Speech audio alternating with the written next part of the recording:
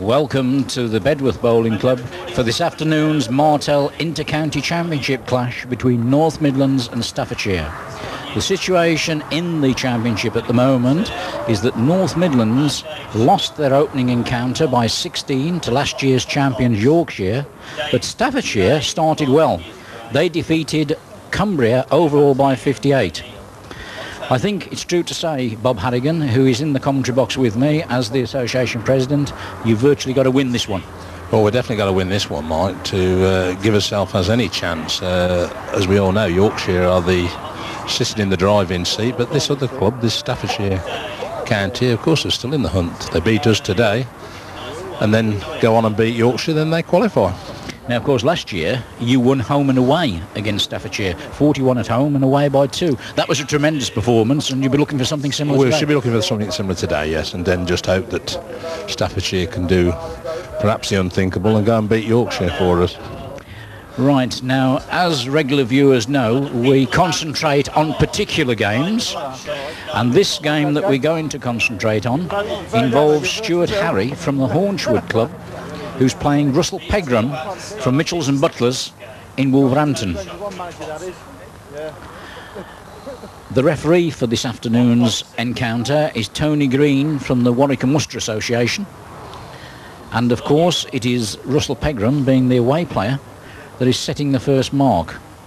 A mark in crown green bowls, for those who don't know the rules, means that the jack must go a distance of 19 metres or more.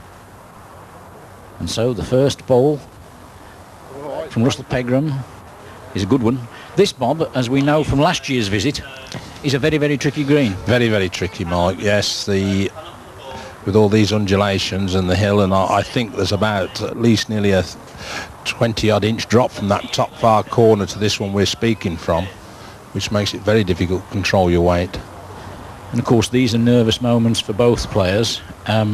Stuart Harrie has played about 24 times for the North Midlands County Association, has a fairly good record, although he did lose on this green last year against North Lancashire and Fylde, and also, unfortunately, suffered a humiliating defeat against Staffordshire in this encounter last year. So we'll be looking to improve on that this afternoon.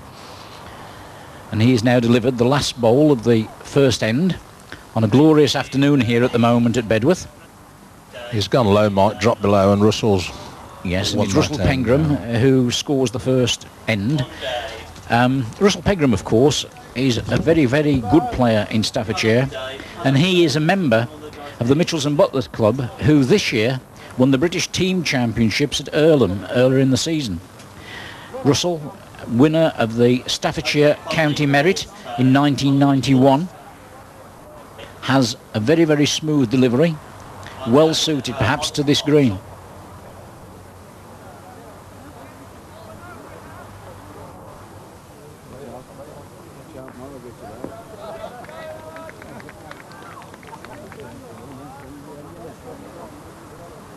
And that's not a bad bowl, although it's run through a shade now.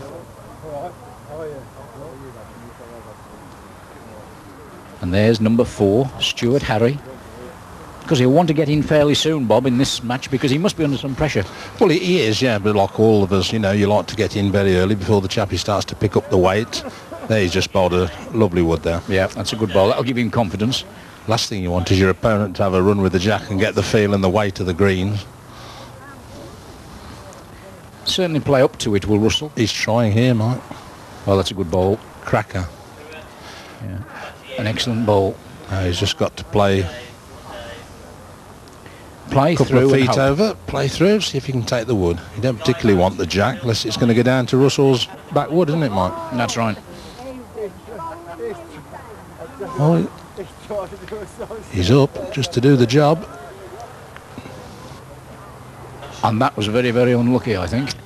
Another one to Russell Pegram. He leads 2-0. It's the old saying, Mark, the gap's worth a fortune. That's right. I always seem to find them as well, that's the problem.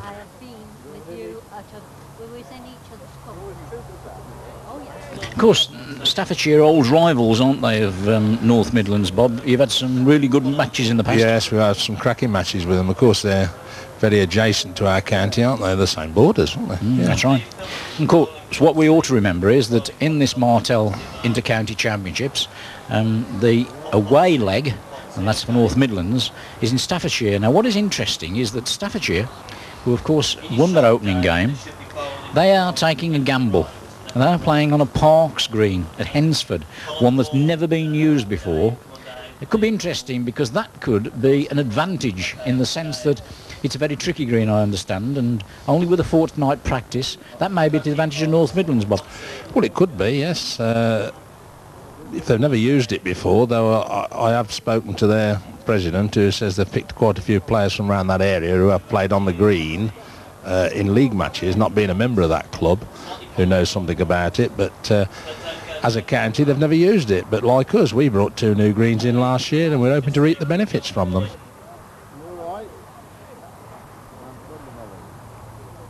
Because what is interesting in this year's Inter-County Championships is that Yorkshire, yes, they defeated North Midlands in the first match, but I didn't think they were all that impressive.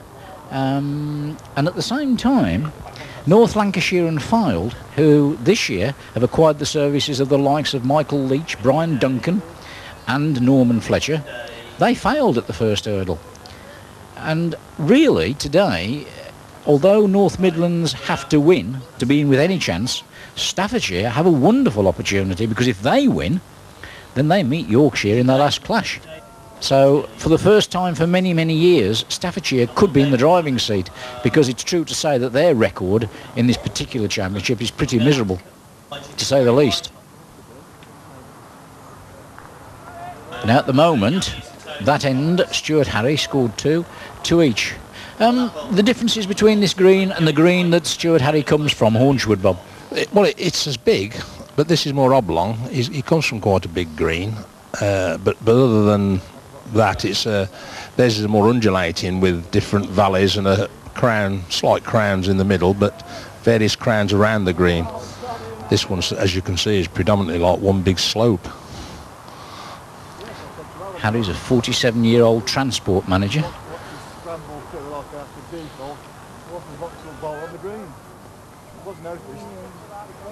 Because he won the Big New Digger Classic not too far away from here, Bob, some time ago, so he's used to the big time. He's bowled in plenty of the big tournaments. There's nothing wrong with his temperament and his ability. Taking his time, that's essential. One of the problems with youngsters in the game today is they want to be too quick and get the ball out of their hand, and he's running this one up. He likes that. Always a sign that a player likes the ball when he runs one up. And he's got it. Yeah, he's took it. He's lying 2 at the moment, I think.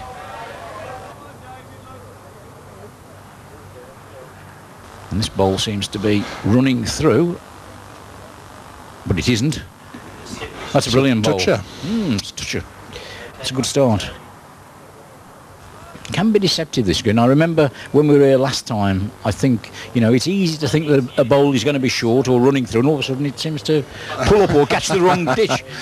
Well, short coming down the hill and it makes yards, Mike, but going up that way, if you are short, you're terribly short. That's right.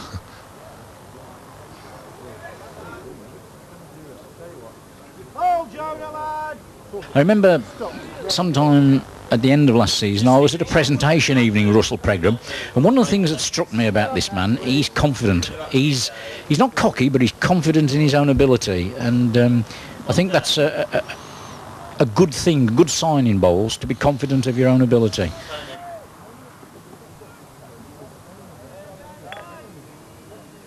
Stuart, Harrie trying here. That's a good bowl. Good bowl.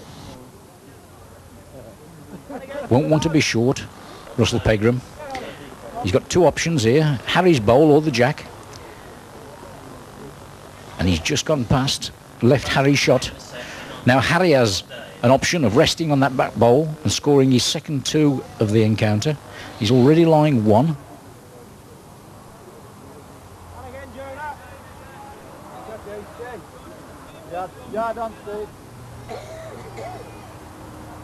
It looks as if he's short. He's satisfied with one. I think he played a bit safe there. That's right. 3 across.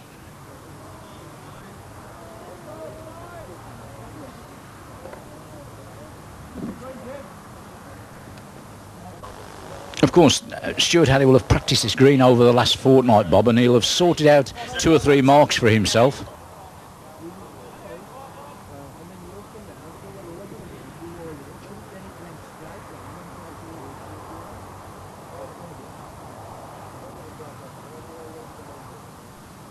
What sort of plus would you be looking for here today, in total, do you think? Well, I think we ought to be looking for a 40. We should be looking for about 40, Mike, at least.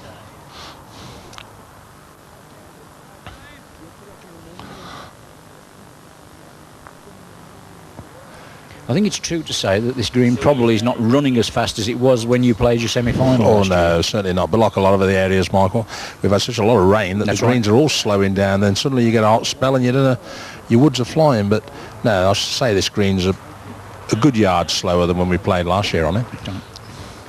It's another fair bowl there from Stuart Harrie. See, this is the difference now, Mike. Really getting your woods up that hill. That's right. Ooh, gathered the jack, but has he knocked it onto a back bowl? Yes, he has. Yes, he has. So therefore, Russell Pegram, 4-3, he leads after 4 ends.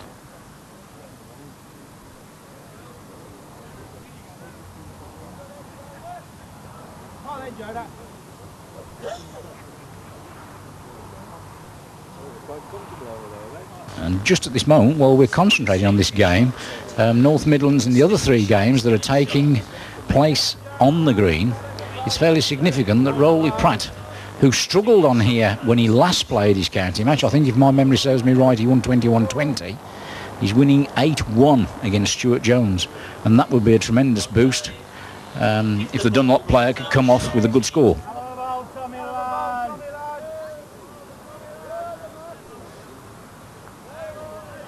We certainly can't grumble at the weather this afternoon. Beautiful, isn't it, Mark?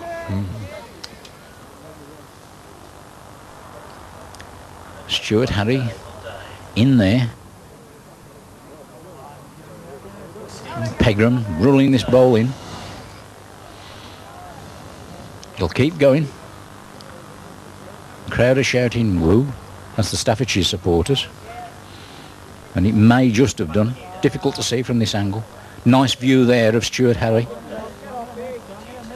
wearing his sweater provided by this year's sponsors, Toby Grills.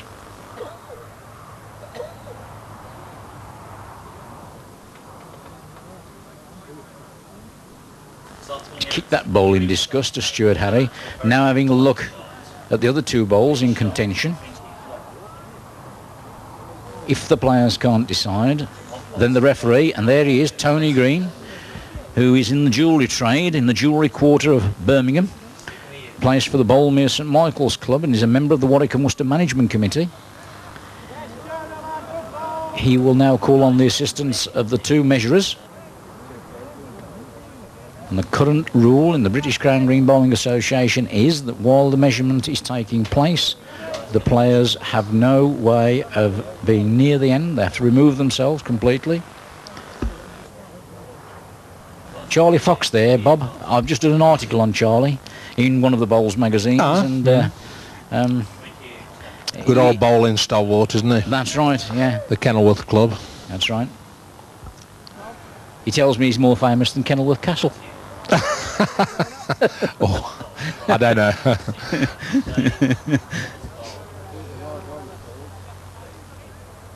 One more there to Russell Pegram.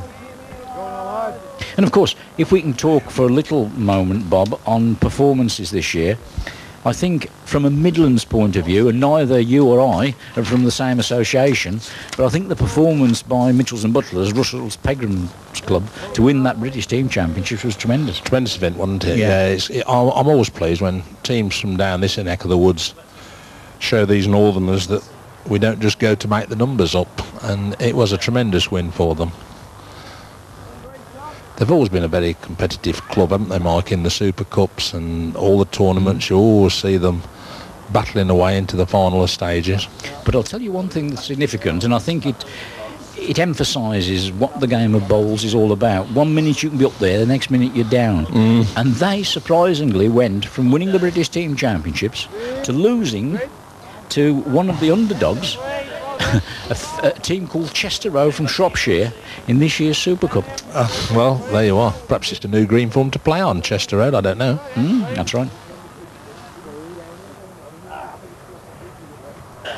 I'll tell you what, Russell Pegram's beginning to settle into a groove here.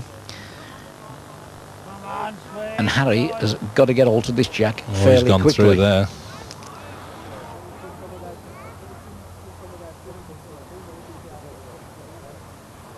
He's picked one up and looking at the other ones. That's right. Maybe another measure. No, Stuart Harrie was on. It looked from our commentary position that Russell Pegram was holding shot.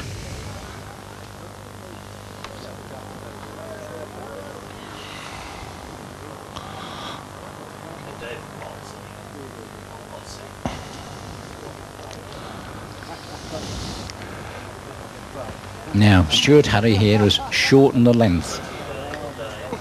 Now, here's where we were saying about the weight down the hill, Mike, this shot. That jack stopped halfway down the slope. So anything in front here is a good ball. Anything, yes. Anything by it goes nearly right down to the ditch. Well, this certainly won't go past it, Bob, I should think. He won't today. Yeah, probably disappointed with that. He knew what was required, but left it a shade short. Now this is much better. If he misses it, he's going to go. Yes. Now he'll go. Now he'll go, yes, you're right. Known as a clothesline job. See, the amount Stuart's got to put into this is hardly measurable to get it over that little slope to get it down to the jack without careering through. This is just got to go. It looks a better pace to me. Yes, I think he's going to be within a yard with this one. Oh, still here we man. go. Still rolling. They are. Stop. They are yard mark. Which is a good bowl, I would have thought so on that mark, yes, without a doubt. This won't stop. Oh, this won't stop. High, wide and Two handsome. More. Now they're the sort of marks the home bowlers should be looking for. That's right. In other words, I think what Bob is saying there is that's knowledge of the green. He's caught his opponent out. But the problem is, now for Stuart Harrie, I would imagine that he's got away with it once. He probably won't get away with it many more times because Pegram, his experience will tell him that, well, you know, I've got to be careful when I come down here next time. Mind you, Mike, a lot of bowlers, not a lot, but a few bowlers, I know Roly's one of them, where he may find the same sort of weights, but not on the same mark. Correct. Keep moving the player around the green. Don't let him settle. That's right.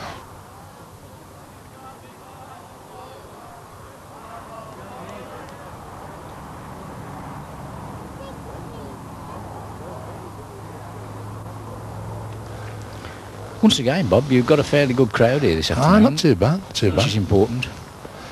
See, how here's the difference now. He's having to launch it up this long slope. He's gone for a big thumb round peg.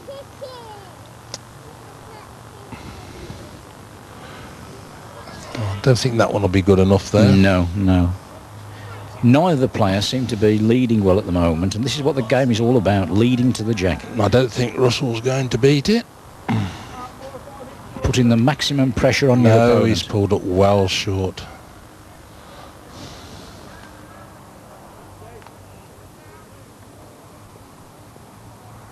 Because we also have to remember, Bob, which is very important, that the sponsors Martel provide a Man of the Match award. Yes, a beautiful engraved brandy goblet, isn't it? I would think the president should have something to come in terms of that. I don't like the empty glass. I like my glasses full. That one's always empty.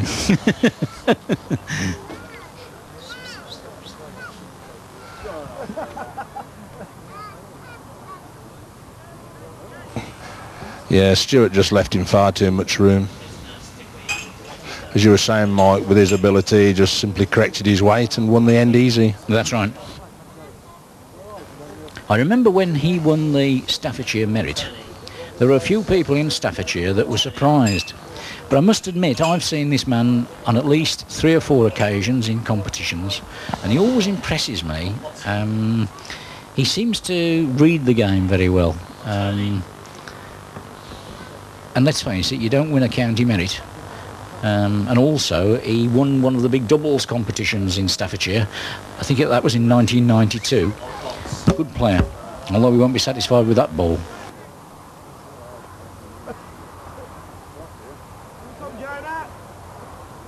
Come on, Jonathan.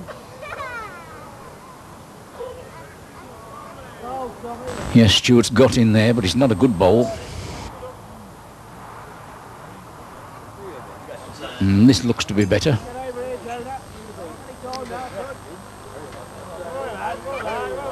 A long way away, but I would think that bowl might be shot. It's difficult to make. Perfect weight. Oh, he's definitely on. Because if I remember from last year, Bob, this is the Dave Rawlins mark, isn't it? Isn't this where Dave ended the county section? Yes. That's right.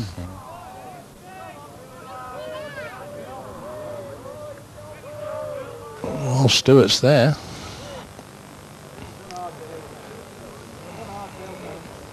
Should bend enough just to win it.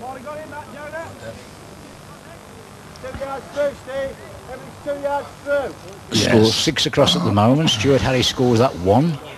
So he takes the lead 7-6.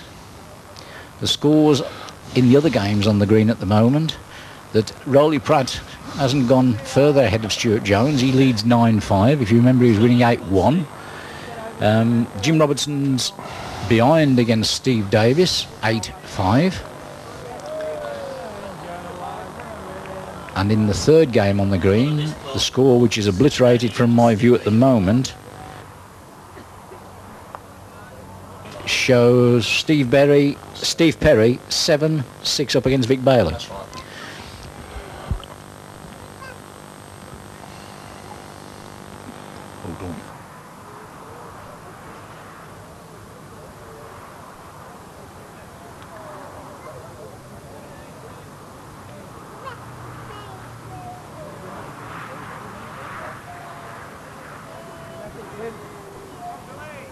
Stuart, good ball there. Cutting across the green now. Oh, he's trying this weight again, isn't he, Mike, down this hill? That's right. Totally different weight. He's been beaten. Yes, that's just crept. Just counter.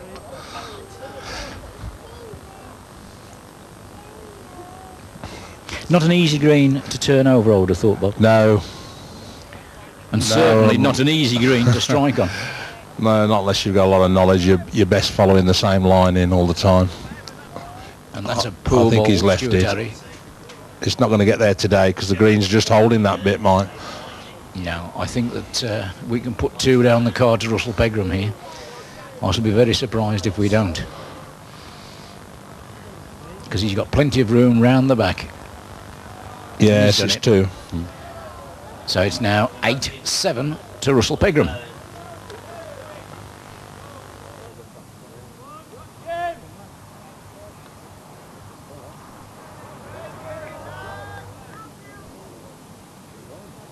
Now, for all young players watching, it's interesting.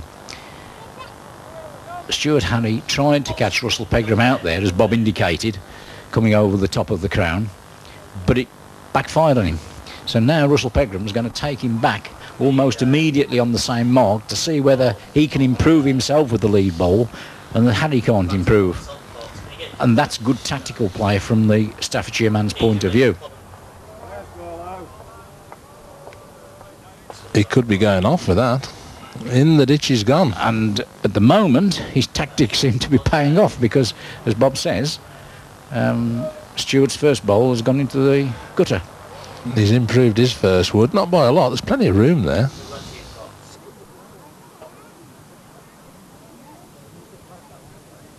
No, he doesn't want to give away another 2 here, Stuart Harrie. He's going to be short. He's short. Having a look, removing 1. That's conceded by Stuart Harrie. See, there's the mistake we all make, Mike, isn't it? We bowl into the ditch, and he really wasn't going that quick into the ditch. If he'd have stopped, he'd have won it, obviously, and he's overcompensated and bowled well short. Now, the measurers are sorting out whether it's 2 or 1 to Russell Pegram. We know it's 1. It could be 2. It is. So, Russell Pegram leads 10-7.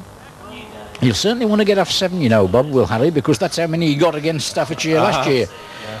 That, incidentally, was against the man who we shall be seeing later on, Richard Everett, who also is from the Mitchells and Butlers Club, who we will be watching it because he's playing Peter Varney, and that's the last match on the green.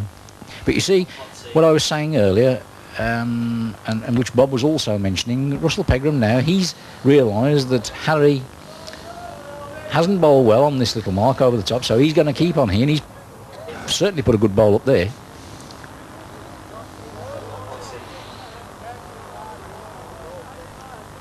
And I think he's short again, Bob. He's going to start pulling away to our left.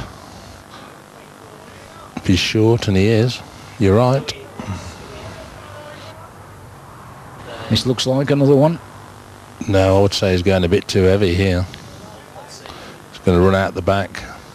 Yes, you might be right. It could have done.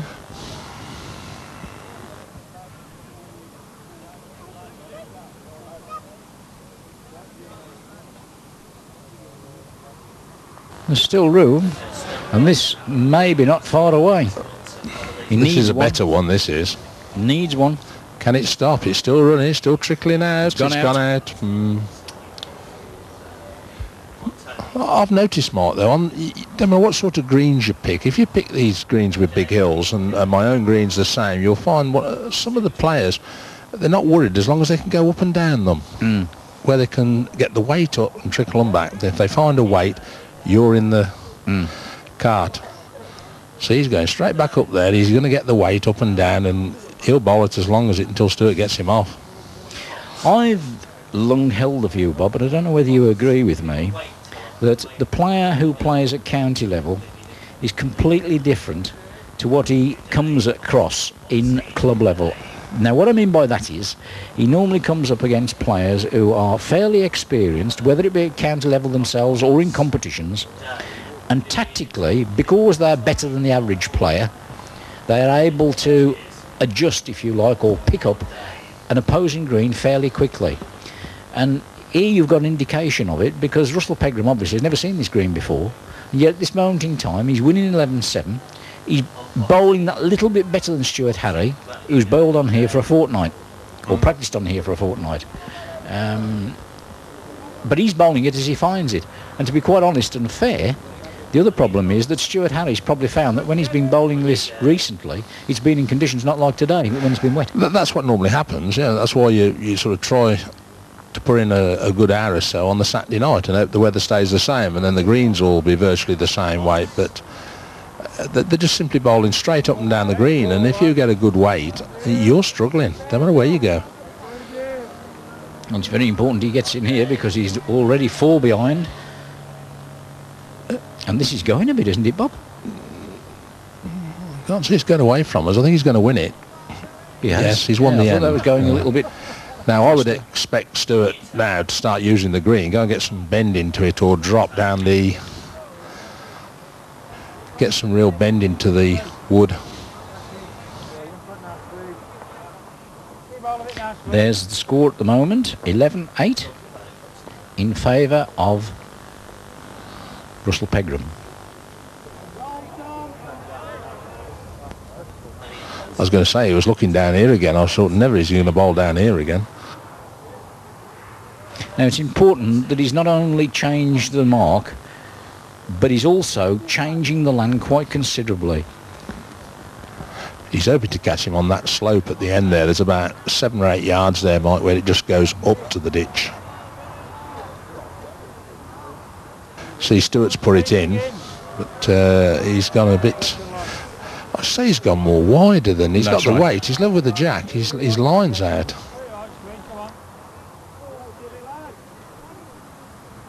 And that's a good bowl now. He's taken advantage of that, Russell Pegram. And that could be a difficult bowl to beat, because if Stuart Harrie plays through at it and happens to miss it, then he leaves it wide open for his opponent to collect 2.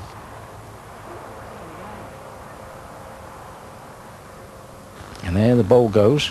He's running after it, so he must fancy him with a chance. I think it's short, I do. Yes, it does on that slope. And of course, Pegram's got a bowl for nothing here. Oh, that was fortunate. That's right, and he may be 2. 1? Mm-hmm. That shows the blue clouds here this afternoon. A beautiful afternoon here. No, Russell should be heading down for this mark again.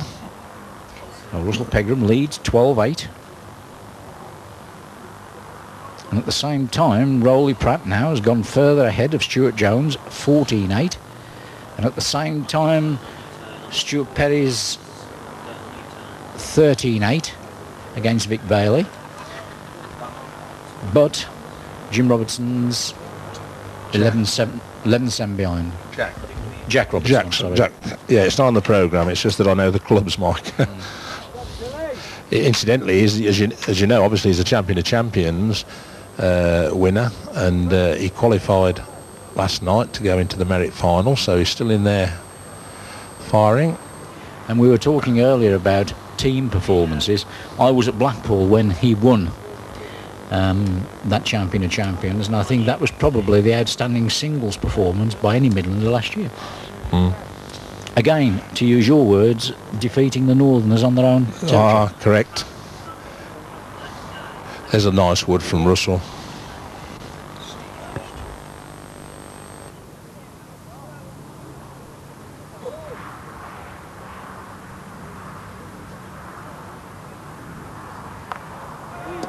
Now here again, this is a part of the green which Steve's rolls got enough forever. in. Yes, here it comes. And Stuart's got a good bowl there. Ah, lovely wood.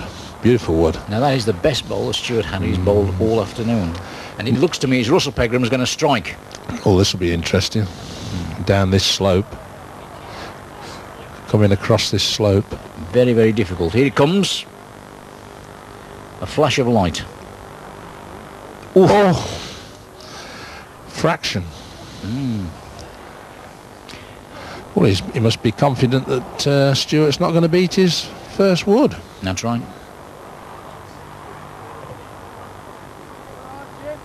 And this one looks as a bit tired though. Yes. It's falling away, isn't it? That's right. Just 1 to Stuart Harrie there. So he moves on to 9 and his opponent is on 12.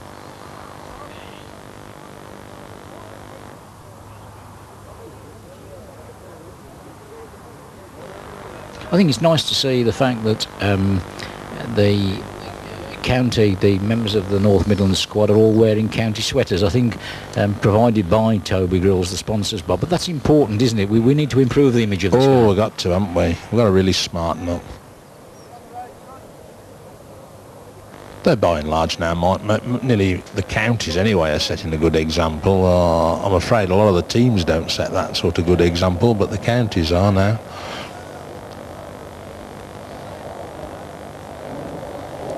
He's having another go up there. Ooh, lucky to hit the jack there, I think, Stuart Harrie. He wouldn't have gone far, Mike. That slope I'm on about had pulled the wood up. He's on line. Oh, through that gap. He's probably gone out.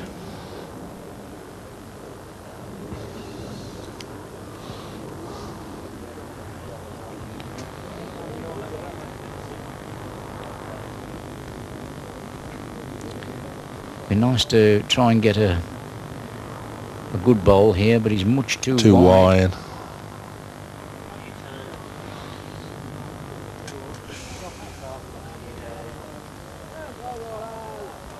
He's narrow himself this time. Yes, another one to Stuart Harrie. 12-10 to Russell Pegram.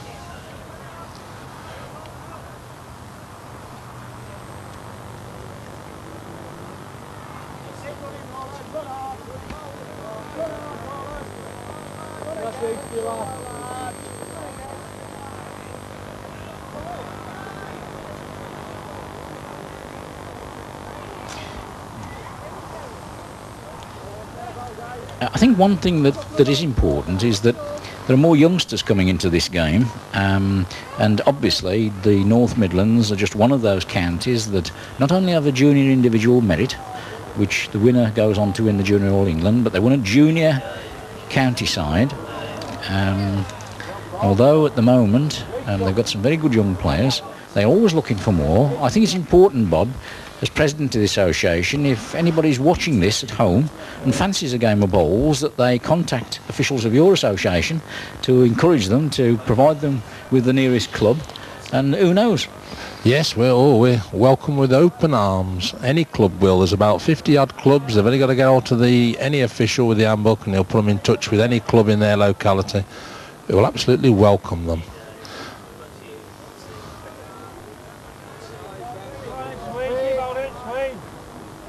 And of course, on a personal note, we're talking about bowls in the North Midlands. I don't think we should forget that the ladies have done very well of late, and I understand your daughter won very well in the ladies' county match recently against Warwickshire. Yes, I was over there watching it.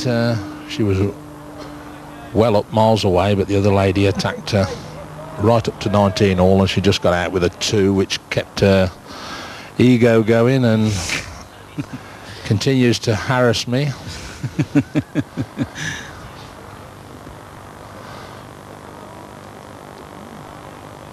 You're talking about young bowlers, Mike. We've got a little lad bowling with his dad on our green now. He's 6. Absolutely perfect delivery and everything. Obviously, he can't reach the far corners, but he knows what he's doing. He knows the finger, the thumb, the whole mechanics of the game, and it's a joy to watch him. And I'm sure he's took such a big interest that he's going to carry on. But he's 6 years old, he is. That's Gary Smith's son. Well, there's a gentleman who this month, in the level green game, won the English indoor triples. He's won the Waterloo, the All England. He's playing number 1 today for his county, Derbyshire. And he started bowling, believe it or not, at the age of 4. And his name is Noel Burrows. Oh, blimey, Noel. His father used to own a pub, and he started on the green there at the age of 4. So, you know, doesn't matter what age you are. I started when I was 7.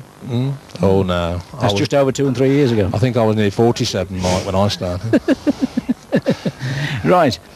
We've now moved on, and the score at the moment shows that Russell Pegram leads 13-10.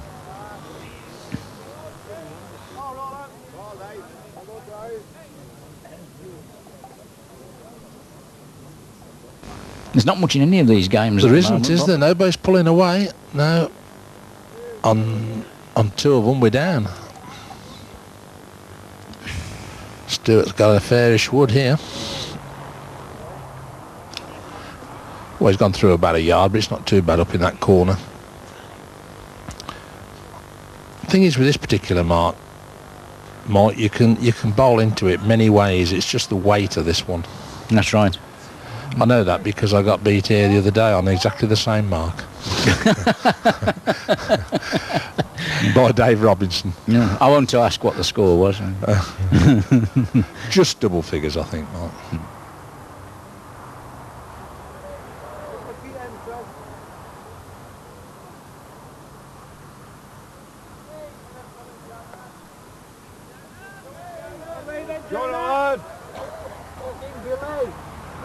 Well, Russell Pegram's dropped that on the top here. I don't think he's going to run down.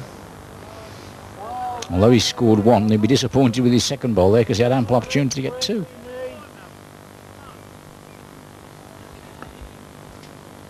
I'll tell you one thing, Bob.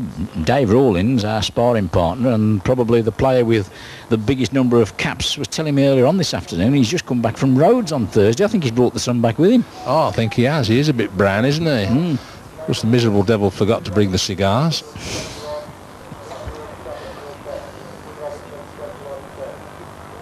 Another good ball there from Russell Pegram. I don't think he's going to catch Russell out down this hill no more, not this way. He's been bowling it well, hasn't he? That's right. This is a poor ball from Stuart Harrie. Off land, overweight.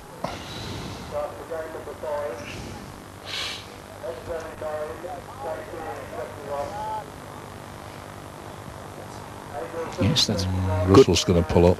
Yes, but he's probably good enough for 2. Oh, he's in for 2. Yes, that's right. But it will be a poor second bowl if that counts.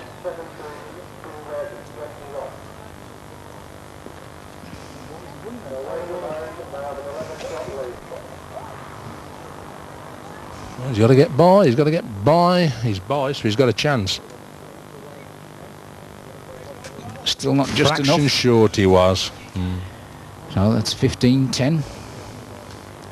So the man from Mitchells and Butlers in Wolverhampton.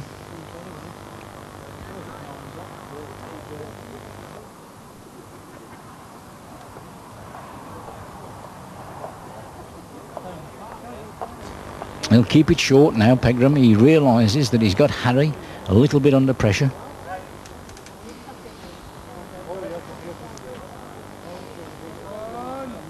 I'm surprised, in actual fact, Bob, that when Stuart Harrie's got in, he hasn't gone for the corners. He hasn't really extended the length by any means on the green of this size. Oh, look at that. It's a perfect wood. Yes, I one. can see what you're saying, Mike. I think he's been trying to catch him out more by weight, but I suppose at the end of the day, the old adage is if you're down, go for the corners. But I don't know whether Stuart fancies these corners. Oh, there's a lovely reply. He's just short, though. That's when you want it going for you.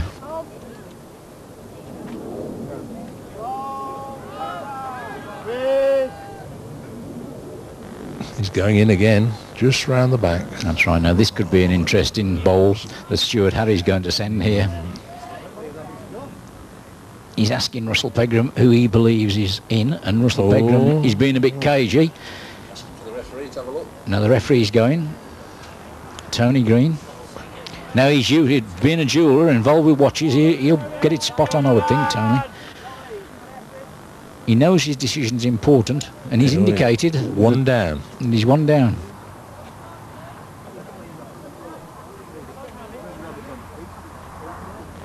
Now... Is he up? That's the question. And if he isn't... Oh, that's a bad wood. Yes, it is.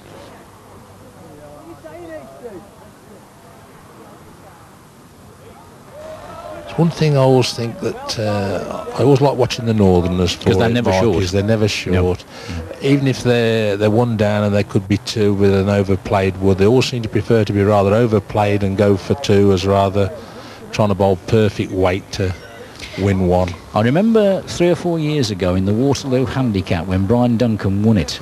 In the quarter-finals, he was 20 across and he was 1 down.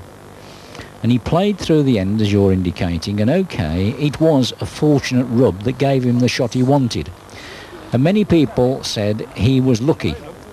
And I always remember he responded by saying, yeah, I was. But if I hadn't been there in the first place, the luck wouldn't have been with me anyway. Correct. And that demonstrates it perfectly.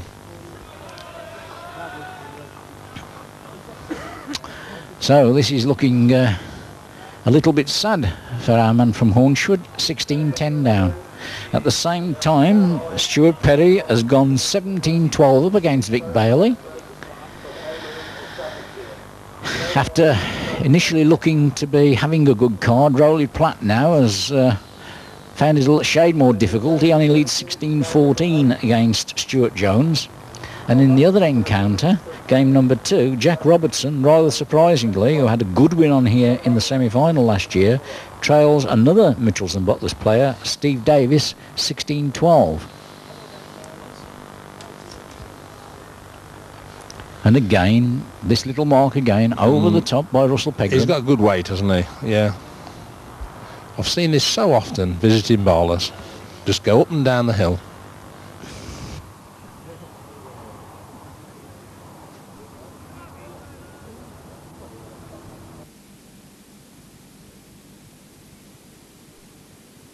Stuart's just rested on him and fell in.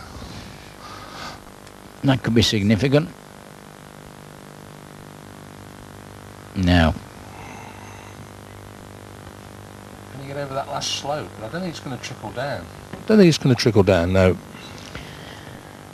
Well, Stuart holds 1. He won't want to do anything silly.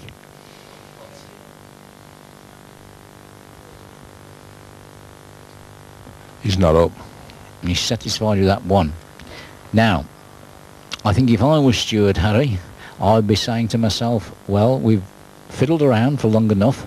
I'm going to take you out into the country and test whether, Mr. Pegram, you're able to reach these corners. Round peg here, thumb up this slope into this big hole at the top corner. And there's the jack.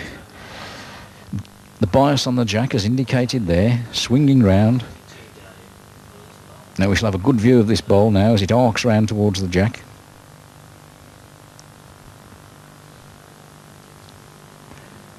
Then it is. Fair bowl, that. Probably those bowls, £2 12 ounces, something like that. That's the average weight of a crown green bowl, 210, 212. This is about the biggest curve on the green, this part, where the woods really bend round. It just bent round the bag.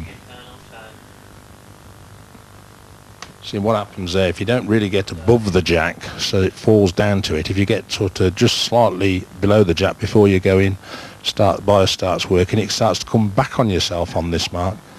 Well, that's a good bowl. There you are. That's the way you've got to win it. And I won't be surprised if we don't see a strike here. Nothing to lose. Yes, he indicates to the referee. Good theatre for the sport, this. Wakes up the audience. There it goes. Clutter. He's got one out.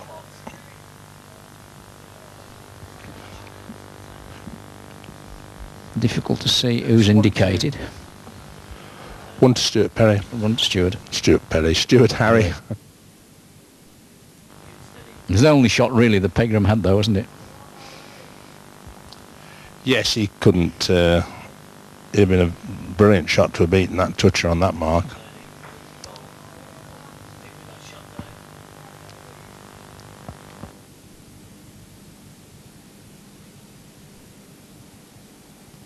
Now another big swinging round peg mark.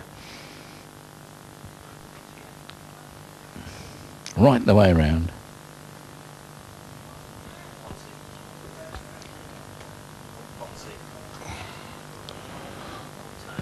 And as we speak, first blood to the North Midlands in the shape of Stuart Perry, who's defeated Vic Bailey 21-12. Good start that, Bob. Very good, isn't it, for the young man? Well, it is, and it's more significant that Vic Bailey, who's one of the most experienced players in the Staffordshire side, he had a good win against Cumbria, if my memory serves me right, very much so. And I think it was a single-figure card. And Vic's been under some pressure lately in the county side, but he came back with a bang and he done well there. The lad from Camden. In this moment in time. Just a fraction out, Russell, is there? At the same time, Roly Pratt only once won in his game at number 1 against Stuart Jones. Good bowl here by Stuart. Nice woods here by Stuart, yes. I fear maybe it's another... Well, I don't think he will strike at this one. I think he'll bowl it. He is, yeah, yes, he he's is. got 2 goalkeepers behind the jack. Yes, that's the problem. But I don't think he's up. He'll die on that slope anyway in front of the woods. No Well, he way. may as well have struck Bob. He might as well have done, yeah.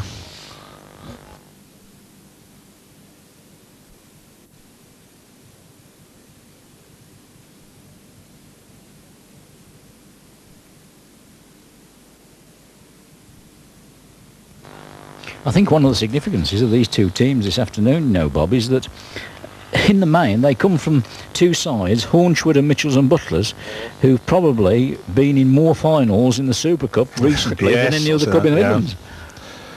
It's obviously, I think, quite a bit of M&B. I say they've spaced them all out. That's right. Every other player's going to be an M&B bowler.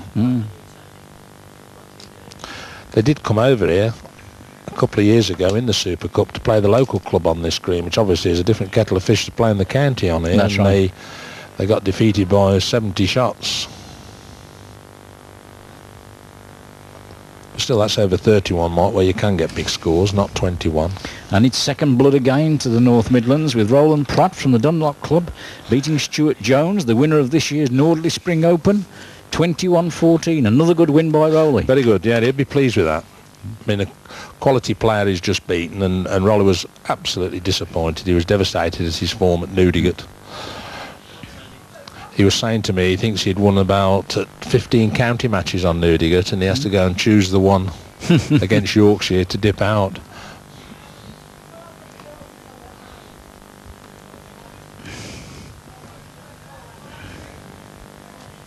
Stuart Harrie's just bowled a fair wood, just touched the jack. That's Good right. wood.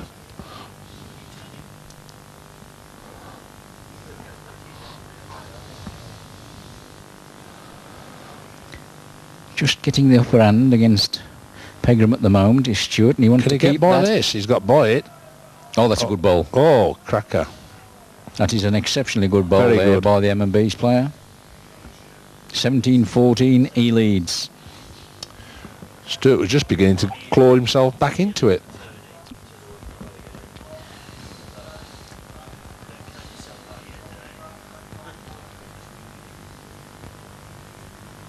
There's a lot of people in your team, you know, Bob, associated with roads. If you think about it, Roly's a lorry driver. This man Harry's a transport manager. Rolling sells second-hand bangers. I mean, you know. Second out, he'd be disgusted with that title.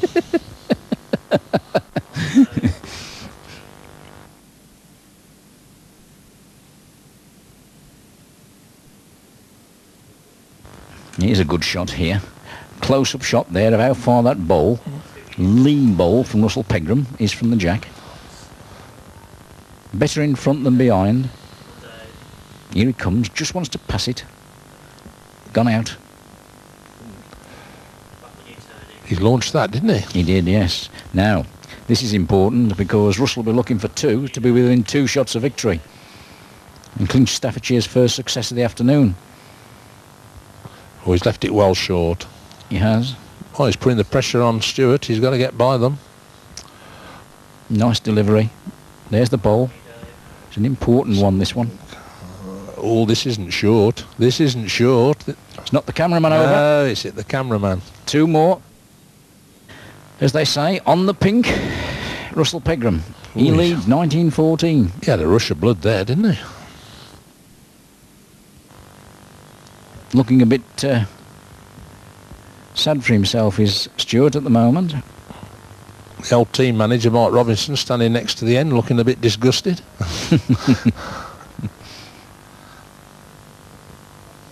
It's a new thing in Crane Green Bowls, isn't it, over the last 5 or 6 years, team managers? Team managers, yeah.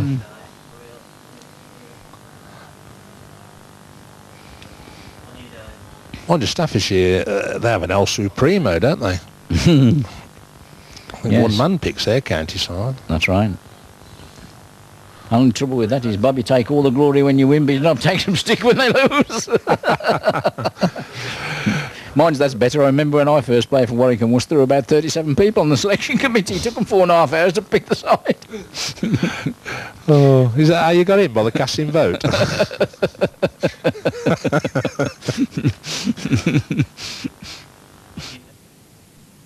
Now, Russell is looking to get at least one of the two he wants after not a very good first bowl, and he looks as if he's got it. That's a good bowl. That's a good one. Mm. Again, Stuart Harrie under pressure.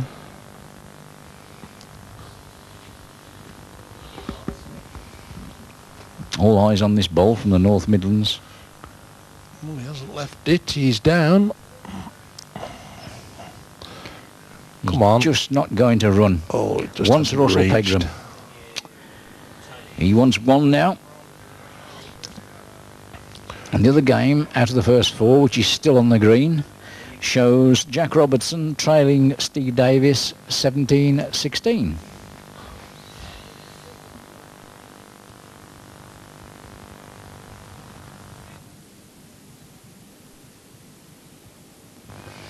So Russell Pegram is looking for a good lead here.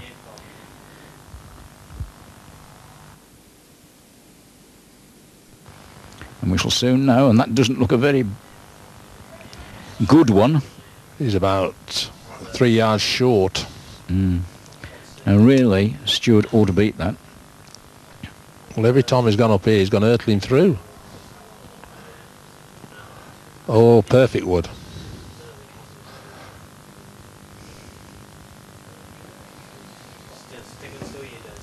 And Russell won't want to be short. And he's not. He is. He is. He looked as if he was just going to come Stuart through. should be able to slide by there. He's got about, what, 2 yards all round the jack, so he's no need to go near them woods. That's right. And he wants every one. He left it short. He really got nothing to lose there. So he gets 15. And pressure's all on the Haunchwood player, of course.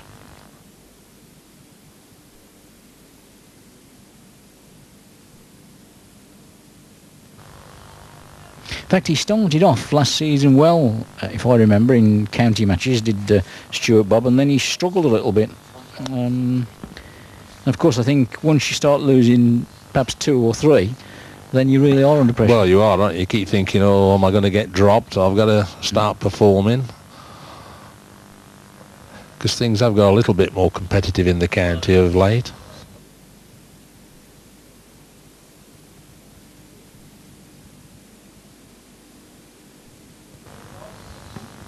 Now, this could be better. He's using this hill. Instead of bowling straight down it, he's bowling diagonal across it. So I suppose he's trying to catch him out on weight and line on this one, Mike. That's right. He wants a good one here. Because if he doesn't, he's in trouble.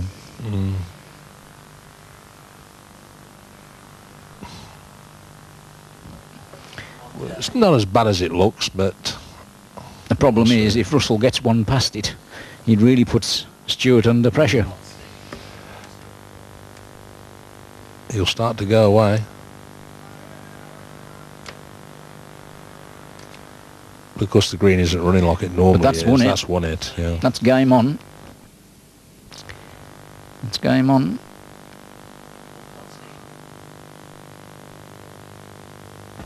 It's not going to take a brilliant wood to win this end. Now, is he down? That's the problem. If this is short... Is he down? He gets over this little slope, he will be. There, if it'll come down that bit. Nice wood. That's won it. Not too bad. So fair wood on that mark. To use a Toby Grills pun, he saved his bacon, I think, Bob. Yeah. Or has he? No, this one.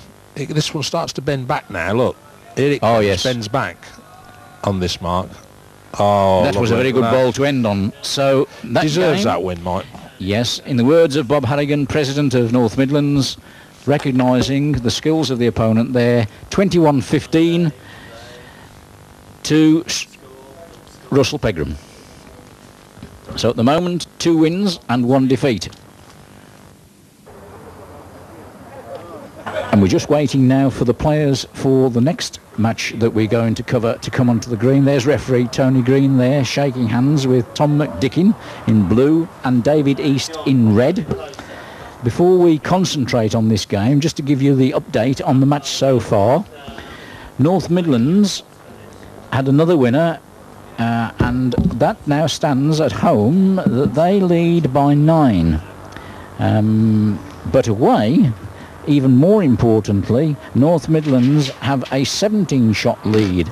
3 winners there, Bob Gilfillan 21-18, Neil Hancox 21-15, Peter Spencer 21-12. The only loser, Dave Burdett, 21-20. So at the moment, overall, with 4 games completed at either venue, North Midlands lead by 26. What do you have to say about that, Bob? Very good start, isn't it? Very good, especially the away team. Only 1 loser, and that's a 20. Very good. I see the old man, Bob Gilfillan, there again. Yes, we put him back to number 1. He's done the business, 21-15. I tell you what is a very good win in that away side. The lad Hancox over Glynn Storder, last year's semi-finalist in the All England. Nigel changed clubs last year. He went from the Kenilworth club to the Walsgrave club. I think he said he wanted to rejuvenate his interest, but considering he went in our top league and lost 1 game and won the averages and had a really cracking season, we brought him into the county, and hey-ho, he's going full steam ahead, Mark. Right, now to concentrate on the match that we're covering.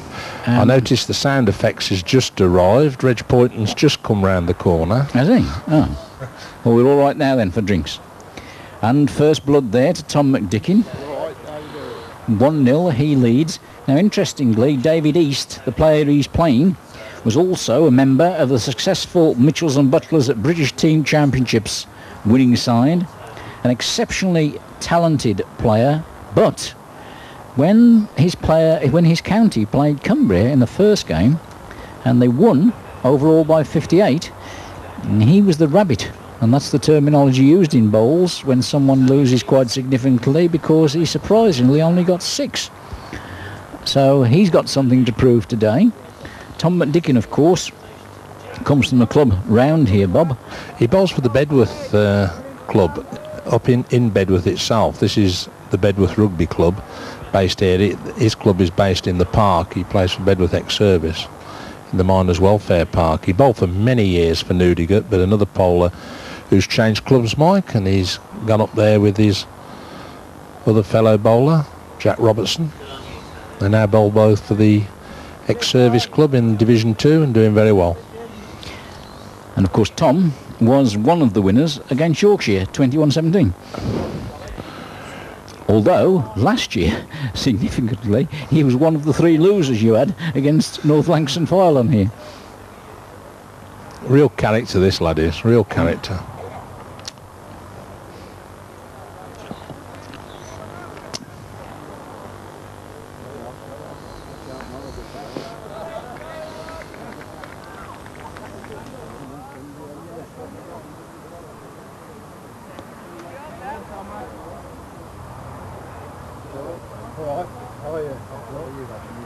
Well, he's just fired at that mic and missed it, so...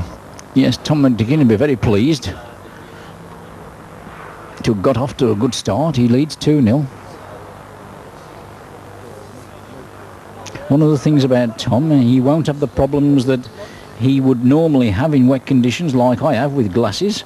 So that's an advantage. One of the problems with people who wear glasses when they bowl is that they always have to compete in wet conditions with glasses steaming up, but no problem with that today. It's a beautiful day here at the Bedworth Club. And once again, it's true to say, Bob, that the club itself have done you proud with the facilities and so forth. Crackers, aren't they? This is our second visit here, no complaints whatsoever, laid everything on. And Ken has provided the green in perfect condition. Perfect condition.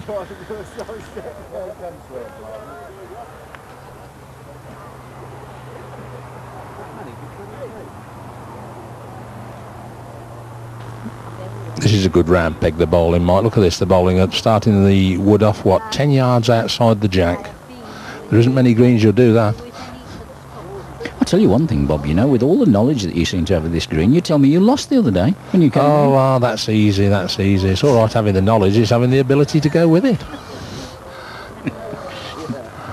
And that's why you're on the selection committee and not in the team? Oh, yes. So.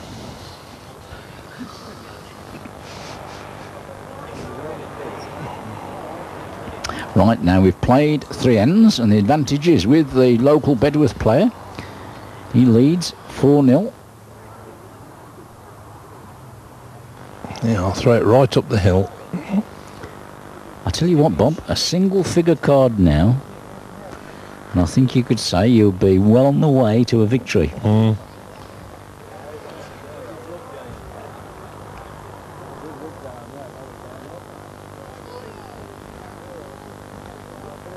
And that's not a bad ball. Very good weight.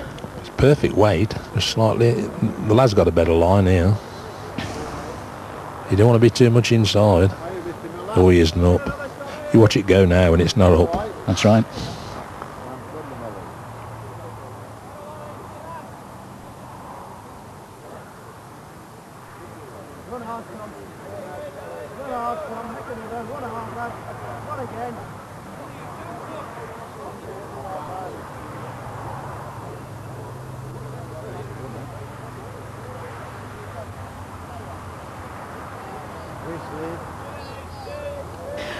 Oh, that's a good bowl there from David East. That'll give him a bit of encouragement. So he scores his first point of the afternoon.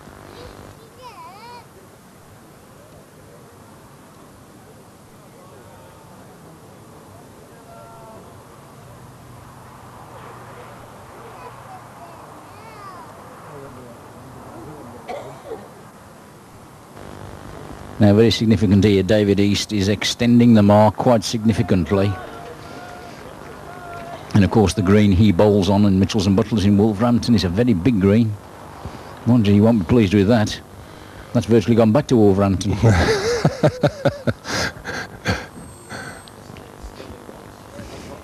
They're bowling every bit of 50 yards up here, Mike. That's right. Very much so. See, with all these big swingers, you got to get right outside the jack and A very good bowl there. bend it round. He's better line this time. Oh, he's stuck out. Wonderful chance here for Missed two. that.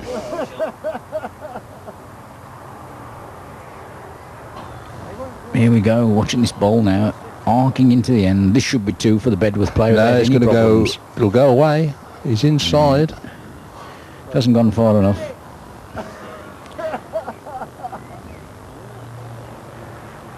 I don't think. Only two. Tom's already claimed two, Mike. Still claiming two. That's right. So he leads 6-1.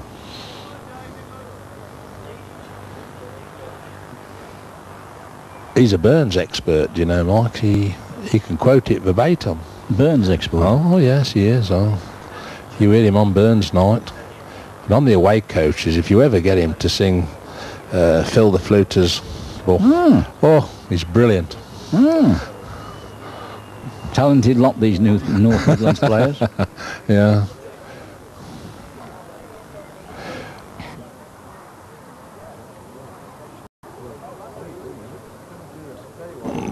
We could see this end if Del Boy moved out the way a bit. Get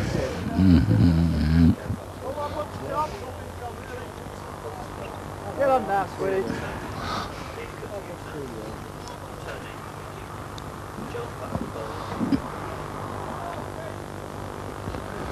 Bowl coming in here, which looks much better from David East.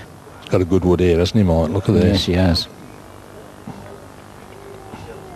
I think one thing, Bob, that we remarked at the start of the programme about the gamble that Staffordshire had taken at home. And at the moment, it looks as if that gamble hasn't come off. It's backfired on them, hasn't it? As much as bringing David East down here has backfired, I think, on Tom McDickin, because I think he's going to be two down. And he is. I was just looking in the away side, Mike. I see Pete Spencer from the local club where we are today. He's had another fine win, 21-12. Talented young player.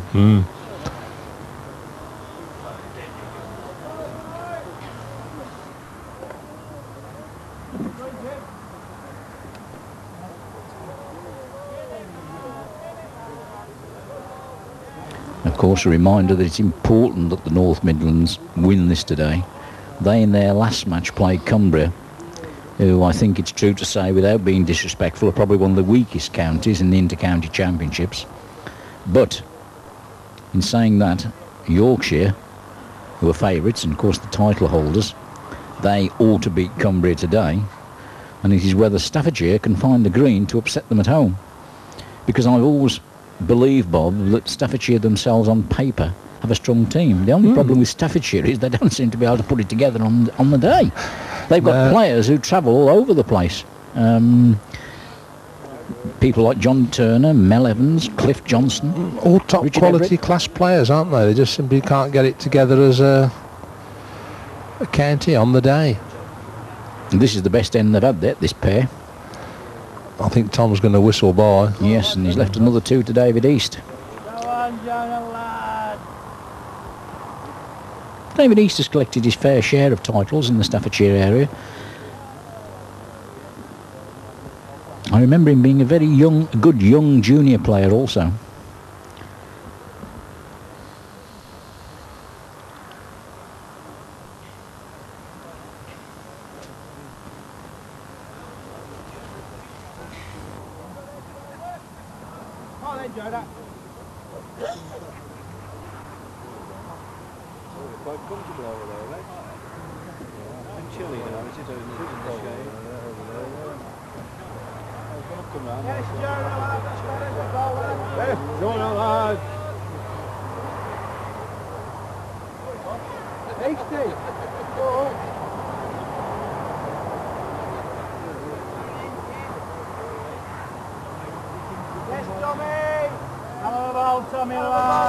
It's a nice mark, this is, Mike. It's like a snake, this mark is, thumb. Got to get the correct line over the top of this hill.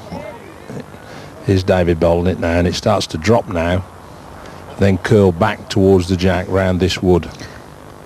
Well, this doesn't seem to be far. I know it'll run through, but yes, it does. That's it, see, but you just got to get the weight. But that's it's a lovely mark to bowl, this is.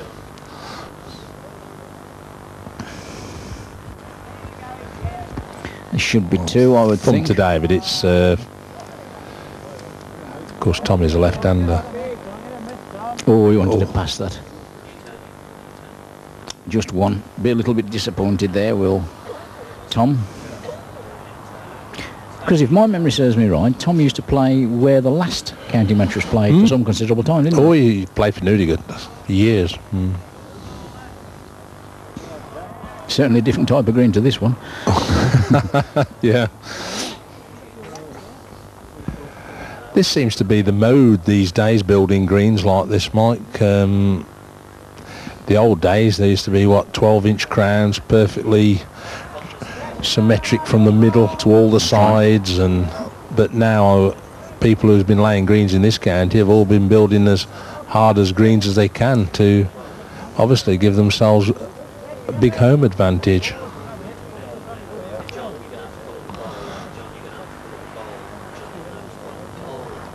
I think the significance of the first matches this season, if my memory serves me right, 3 counties, and I can't truthfully remember who they all were, all scored 203 points. Now, I noticed that when I was looking at the results, and I thought that's absolutely amazing that 3 counties out of the 15 could score 203. One of the quirks of the game, Mike. That's right. Here's Tommy going for this mark again. He's got to wait now because the short wood's come across his other end. That's right.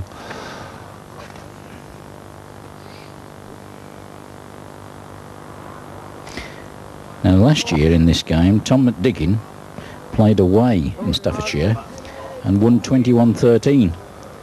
So that was a very good performance. And surprisingly, in that particular match, David East was a reserve.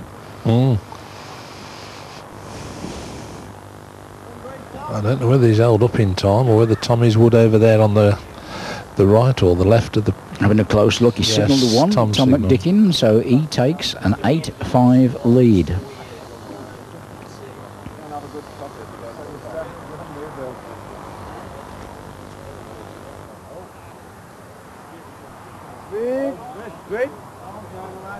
Yes, the Swede, well done. Time having your first one, Swede. Go again, Swede.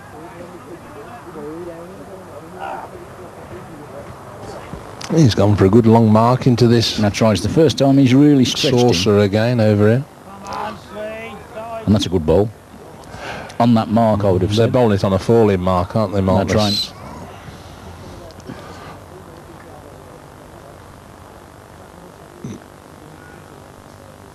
He looks inside to me. Yeah, oh, here he goes. Oh, right round. Now, this is the mark, more so than perhaps in the first game that I remember Dave Rawlings bowling last year. And certainly, if my memory serves me right, David was behind in his game, and he used this mark very well and got himself out of trouble. So perhaps Tom McDickin's looking... He's gone well through with his second one. Yes. David's got fair weight if he's high enough up the green. That might have won it, or it might just have run out. I thought that was won it.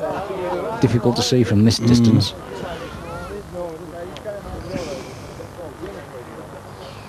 David Tommy's shorter wood's going to be David's wood that's gone through. And so soon now. And it was David East who'd stopped in time. So he collects another point. 8-6 is the score now in favour of the North Midlands player. And at the same time, on the green in the other matches, Clive Pittaway from the Woodfield Club from Staffordshire is beating Dewis 18-12. Offsetting that, Jim Robertson is winning against Nick Newey, also from Woodfield, 12-5. And in the third game that's on the green at the moment, at number 6, Billy Pitt, also from Mitchells and Butlers, is just one ahead of Steve Jones.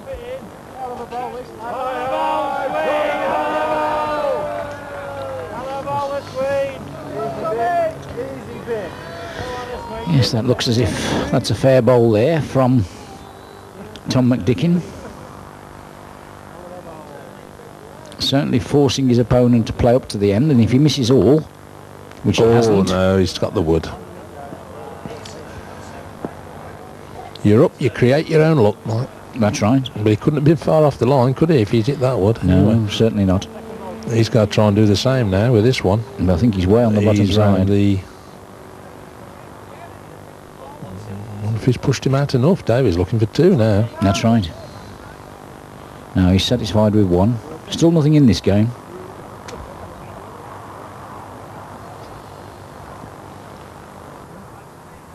Confidence must have been affected, David East, by that mauling in Cumbria, so he'll want a good performance this afternoon. But I think, you know, Bob, perhaps the same applies to Staffordshire as it does to your county. Unlike Yorkshire, and certainly perhaps now North Lancashire and Fylde, and to a certain extent even Warwick Ulster, you haven't got strength in depth. No, I think we're about the second smallest, aren't we? I think Cumbria's the smallest county. We come second to that.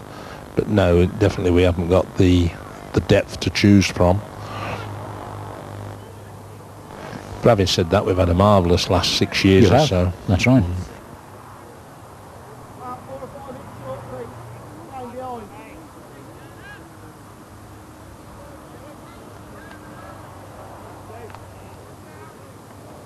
Got a nice delivery, David East.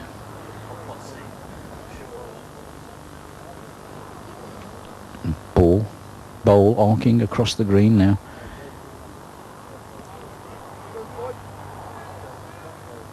Certainly 1, it could be 2. You're beginning to find a bit of weight now, the Mitchells and Butlers player.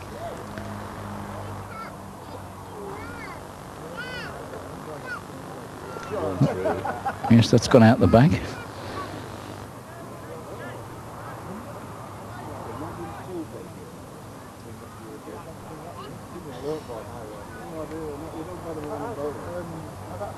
Thrown the mat in there, Tom McDickin. I think Petrie Dewis has just got beat, hasn't he, Mike?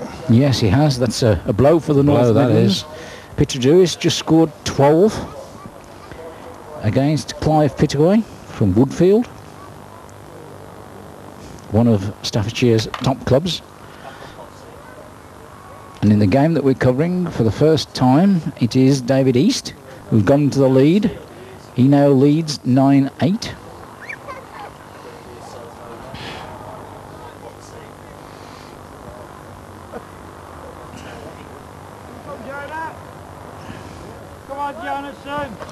Tom's got the weight all right here. Yes, that's the best ball he's put up all afternoon. Tom McDickin. David East will certainly want to play through at it. And he has. You know, either knock his own in, take the jack, rest his opponent out. He's too low. Well, there should be no danger to be short here.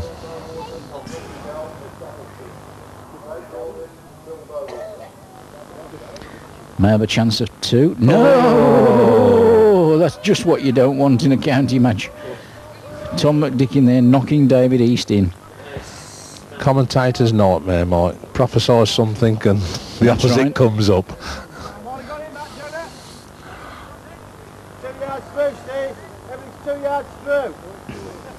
Dave Rawlins is combing his hair, Bob, before he goes on the green. I don't know. Has he got any? Should be an interesting encounter, that one, between Dave Rawlins, who bowled so marvellously on this green last year against North Lancashire and Fylde, and against Billy Bowater, one of Staffordshire's most experienced players, who comes from a lovely little club in the Black Country called Dudley Dell.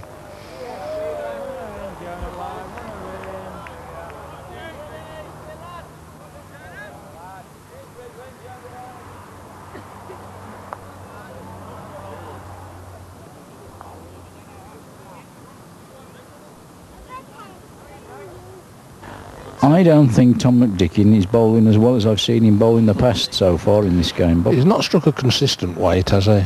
No, that last shot would have done his confidence a lot of good. And he's 2 down again here. Well, he could save one. The other one's what? Got foot away? That's right. And I wonder whether he's there. He got it away a little bit ladylike, to use an expression. Oh, I think it'll get there. Do you think he will? Yeah, no. That's the commentator's nightmare, isn't it? That's right. Well, I'll say the weight was all right. He's running to the back of it. That's right. So that's what the game's all about. In 2 ends, he's knocked his opponent in and gone into the back the other end. That's it.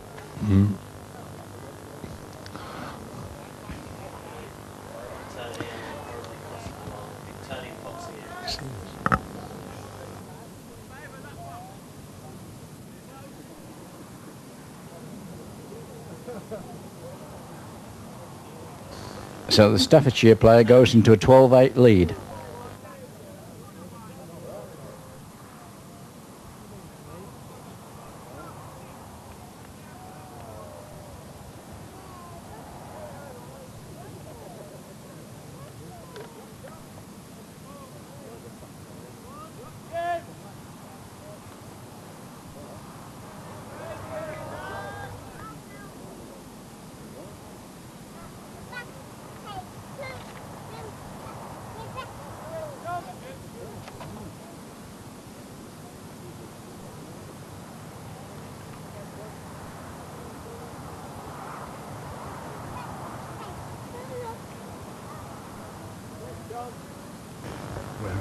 Is Tom running out again here?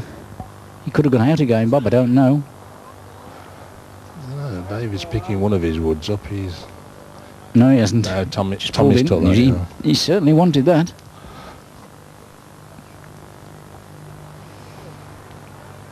$12-9.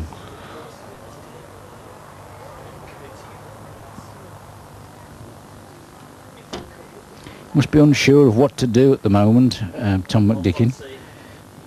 He's struggling.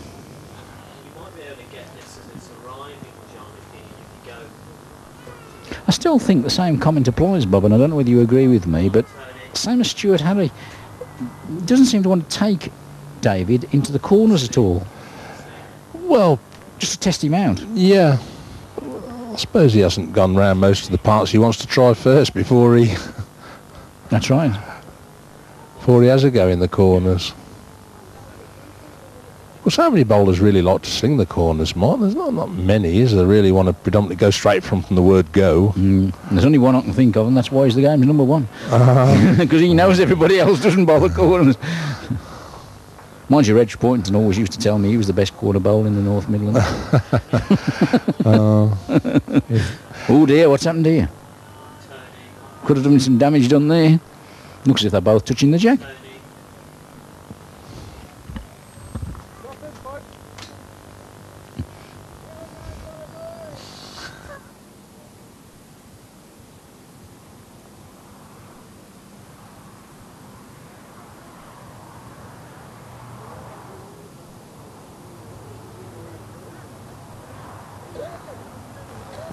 Undecided who shot there, I think. Everybody's having a look. Put a postcard between them. Now the referee's going to have a look. It looks as if they're both touching, aren't they? They are, yes, definitely. I think you need the old £5 note to slide in between them, Mark. In actual fact, Bob, funnily enough, I was up in the north last week and I was asked by the sponsors of this year's Bassmasters for an idea, like they have in golf or darts, 147, hole in one. And I suggested to them that perhaps an opponent's 2 balls touching the jack after the end is completed. I'm pleased to say they took it on board, and if anybody in the Bassmasters, when the end is completed in this year's competition, has both his balls touching the jack, he'll collect a first prize of £500. Oh, you deserve it and all, because I've seen 2 woods of opponent and yourself. That's right. Touch, but never 2 of the same bowler doing it. Mind you, I did say it in front of Brian Duncan, and he indicated in the final, if he's playing his biggest mate Norman Fletcher, and both his bowls are touching the jack, then he's going to stop Norman bowling the last bowl, proceed back again, offer him £250 to miss. Yeah. Humour in this game is important. Back to the game that we're following. And that now has seen David East take a 14-9 lead. He's going to get away a little bit, isn't he? And I'll tell you one thing, Bob, you've already had a 21-12 defeat in the middle four. You can't afford another one. Although at the same time, it must be said that Jim Robertson is doing better than his compatriot Jack, because he's leading Nick Newey 16-5.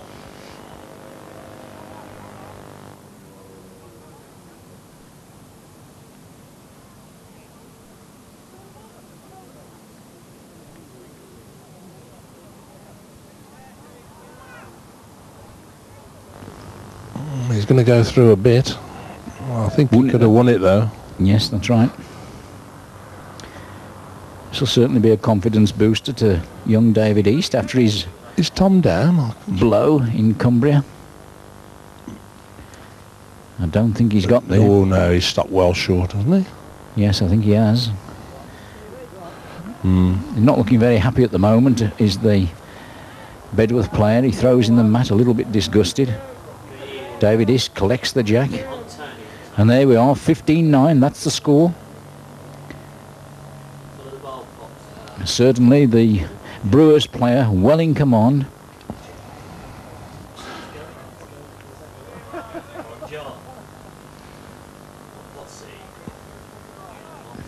There's a good view there of both players. David East leading, trying to get a good bowl. He doesn't look to be that far away. He's got a sort of round delivery, hasn't he, Tom McDick? Yes, he bowls out and in again, isn't he? That wouldn't be in the coaching hard manual. to follow. No. It's good enough to beat that wood, though. Yes, it is.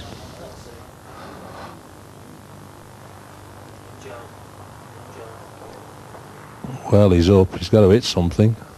Oh, That's the best thing to do, hit your own. that's right. Whether it's done enough, I don't know.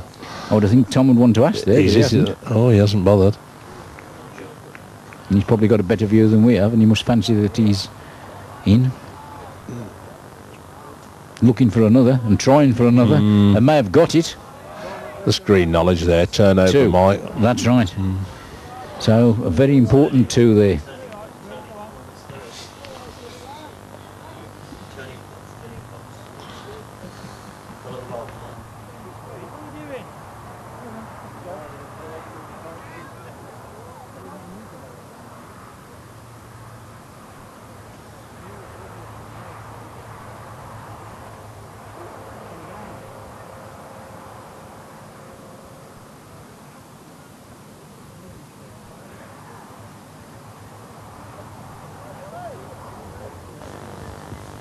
Now Tom looking for a good lead bowl again, and unfortunately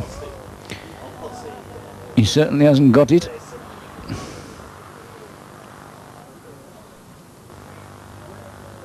So there's David East. Peculiar little delivery he's got also. But most of these players develop their own individual styles. He's going with a bit of speed here. Yes, he looks to be travelling a bit, I must admit. He hasn't gone that far. No. Just can't see this jack right down in this corner, Mike. Very deceptive.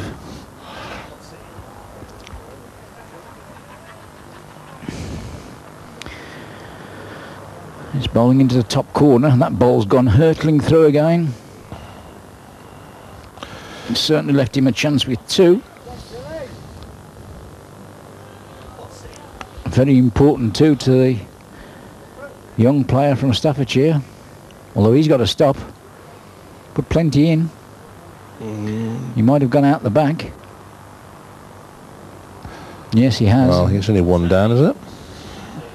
Tom's having a look, but it seems as though he believes that his opponent may be in, but it's difficult to see.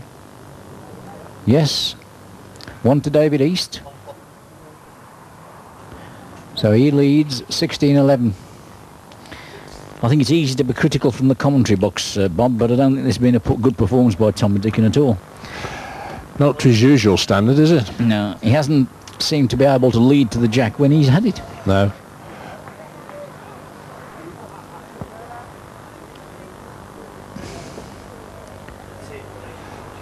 Still, if we had all 12 players buzzing, Mike, it'd be an easy game, wouldn't it? It would, that's true, definitely.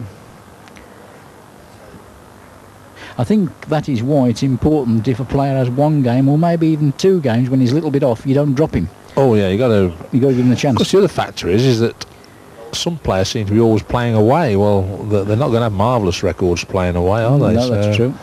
We do bring them back to play at home. I think that's the difference to when I used to play, because I can remember that if you lost 1, you were out. And and I can also remember if you got 20 away, you'd be out. And that's fact. But, but we've got a bit more professional. I'd say that's a bit balmy. It is, yes. I'd say if you got 20 away, you've done your job. Oh, well, it wasn't always the case, I can assure you. He's smiling now. Oh, dear, dear, look at that. A smiling Tom McDickin.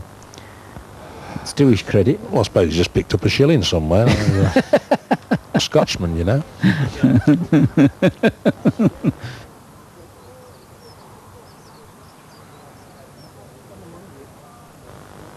Well, he's ran into the back of David's Wood, but I don't know whether David's Wood's just... Oh, he's knocked the jack through. Oh, he's down. No. Oh, I don't know. He's followed it through, and he's still down. I bet he's not smiling now.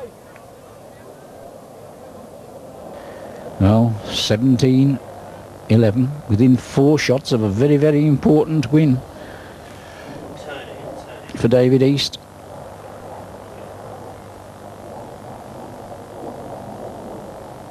And just to keep you up to date, in the other game, Jim Robertson, he needs 2 now against Nick Newey, 19-10. And that's a little bit of a surprise in the sense that Nick Newey is a very, very competitive player. He's run quite a few competitions in Staffordshire.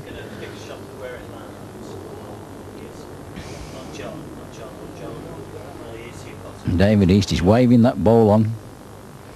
That's a sure sign that he believes it's short. It's not bad.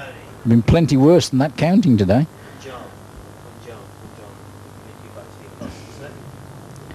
What about this one, Bob? Well, I think Tommy's got the pace.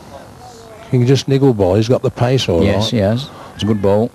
Oh, that's not a bad one. He's got perfect weight there. He's only a foot or so on the side, but it's perfect weight. This one's taking a long time to come round, but needs to be there. And he is. He's there. And that's a good ball. That is a good ball. If it stops. It's belly fell over now, I don't know. David will soon tell us. Well, Tom seems to believe that he's down because he's already played the ball. David fancies his own. Yes, I think I would if I was him, but... Well, this one's trying then, Mike. That's right, it is. This one's trying. He's gone into the back. But what he's done, I don't know. David's indicating that he believes he's giving that last one. Good shot with Tom. That's right. Very important one as well.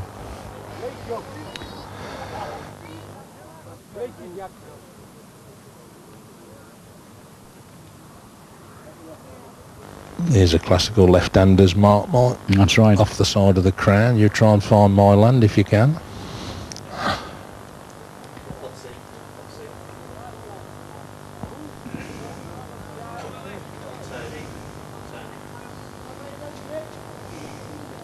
He looks to have a fair pace with this, but I don't know. Oh, no. No, it's... Well, I don't know. It might stop on today. Usually they go straight off. No trouble. And yeah, it's gone. Thought so. Anything short now for David East? Yes, he only wants to challenge Tommy to get by. Well, this doesn't go off. No, he'll end up with a fair wood here, though, Mike. Watch it keep rolling down this hill. Yeah, look, it's going to go past the jack. That's right. Dead level with it. Puts the pressure now under He seems to be going again, Bob. This is surely... Could be. It's nearly as fast as the other one, That's right, isn't it? Yes. If you don't get any bend into it, it just goes straight off. Oh, yeah, he's a lot wider. He's coming round now. He looked as if he was on the M1 motorway to London. And I'm not sure that he's won it. It's difficult to see from this angle. That was rather surprising. You can't hold woods on once they start coming down that slope. No. Well, this is much inside that land, and it's all on pace now. I say he's got nice pace here. He's running down all right. Well, if he's one, he's two. But on the other hand, he could be one down. Looks like it's difficult to judge. I don't like the way he slung the mat down. I don't think he's that confident. No. Oh, he's conceded one. No, he fancies the other. Two. And he's conceded them. So therefore, David East requires two for a 21-12 victory. Well, how did he lose? Nick Newey has just thrown the mat down, which indicates that his opponent, and it's a very good win for Jim Robertson from Orchard, 21-10. So that's got back the loss of Petrie Dewis. So that's the Robertson brothers, one each then, Mike. That's right.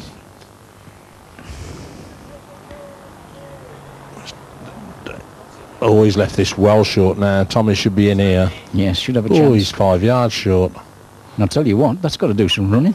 No, that's there. He'll come down the hill. I'm sorry, I'm looking at the wrong jack. Confused by the ends. Oh, there's another one adjacent to it. He's still short. He's about a yard so short, but... Is this better? No, this might pull round underneath, Mike, if it's not up. Now, will it come back? No. There, look at that, just at the side, but he's on. He's won it. So certainly, Tom McDickin needs to get in here because he knows very well if he doesn't, his opponent needs one for game. Yeah, he's got one and there. He's got it. An important bowl there for the Bedworth player. So he moves on to 19-13. And at the same time, in game number 6, Steve Jones leads Billy Pitt 20-17.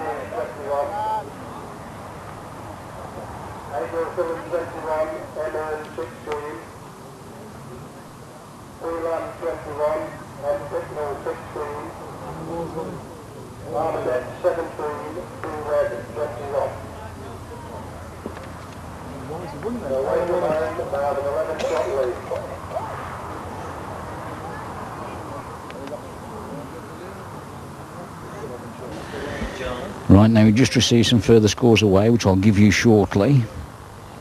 I'm still concentrating on this end, where Tom McDickin has just gone through the end there.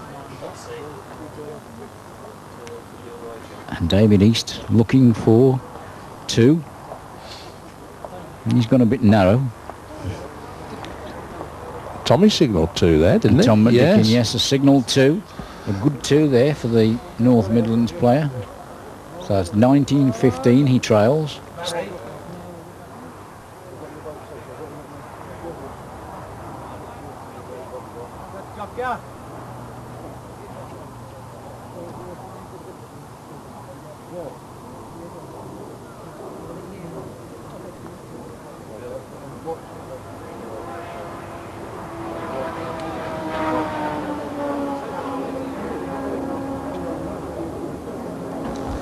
The results coming from the away leg of the middle 4 show that S. Berry's got 9 against Kevin Keary, Alan Gilfillan's won 21-16, Paul Lamb's won 21-16, and Richard Burdett has got 17 against David Webb. But North Midlands are still in front in the away leg by 11. Now back to this game again, here with Tom McDickin walking down, anxiously following his bowl. He knows he's still struggling. He's got nice weight, Mark. Lovely weight. Yes, good ball. Good wood. Starting to find a little bit of form now.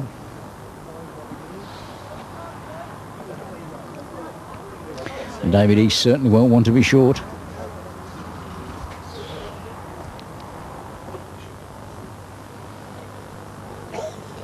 Yes, this looks a fair ball, if it'll stop. Can he come through that gap? Ooh. He could have won it. He's got the two required, once, and yeah, so that's good balls. another victory to Staffordshire in the shape of David East, 21, Tom McDickin, 15.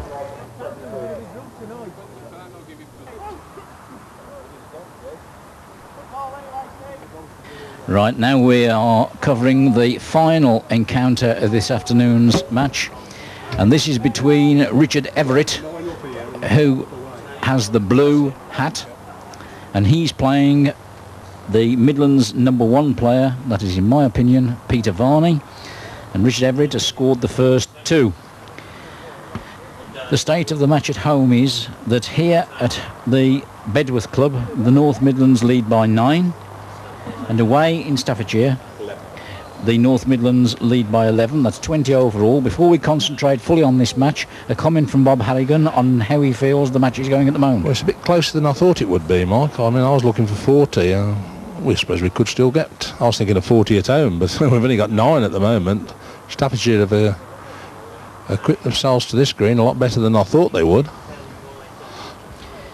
Now, in connection with Peter Varney and Richard Everett, there are some very interesting facts here, and one of the most interesting is that Richard Everett, in 1986, was one of the most talented young players in Crown Green Bowls. He won in that year the Staffordshire Junior Merit, the Junior All England and the Junior Waterloo. It was hoped at that time that he would go on to win many more top competitions, and that hasn't materialised for various reasons. His opponent, Peter Varney, however, lost in the final of the Junior All England many years ago, but he has gone on to win top competitions, including this year the biggest prize in Midlands Bowls, the £700 first prize in the Ansell's Open.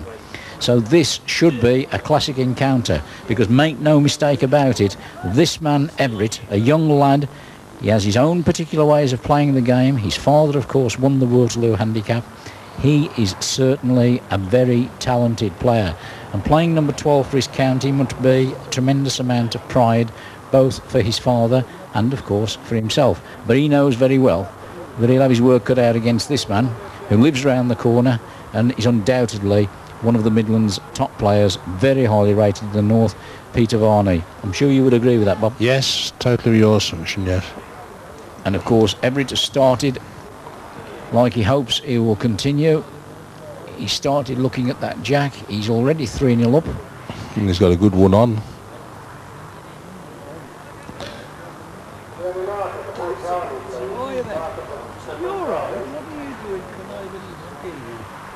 Questions at times over Richard's temperament, but no one can take away the undoubted skill of this young player, who's performed very, very well at the Waterloo on numerous occasions. And there's two bowls. Those are probably the closest two bowls we've seen by any one player all afternoon. It wouldn't surprise me if Peter doesn't fire here. And he is. Here it goes, the Varney strike. Split the two, collect one, hope for something, miss the lot. 5-0 down. But I think it's true to say that Peter Varney is too experienced a player. He knows very well that Everett is playing well, but he'll wait his opportunity. His knowledge of the green will probably make him move the mark.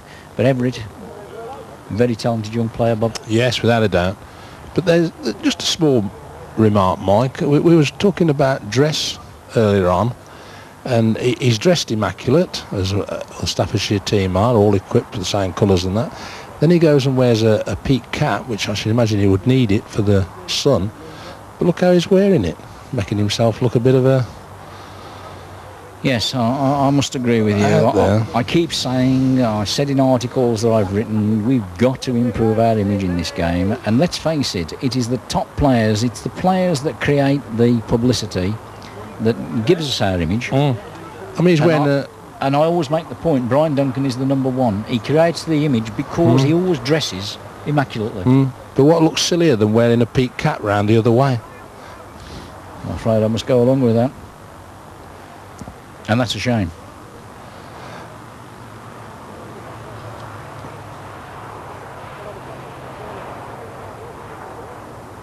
Pete Varney, of course, left-handed, like Tom McDickin. In the bowls business himself. He's gone through there, though. Again, and Richard may be looking for another 2. And he's got it. Yes. He's on the same thing as I was earlier about Mike. The up and down the green, he strike a good weight. They take some beating. Of course, Peter Varney has rescued this association on many occasions in the past years in county matches with some superb single-figure scores. And of course, I've said it before, he was the only player who won away in Yorkshire in the final last year for North Midlands, and he won the Martell Man of the Match award for that performance.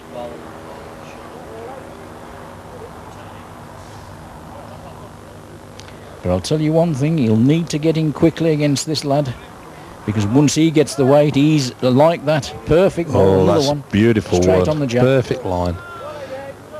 See, Peter will play up, and if he slides by, he'll be facing 2.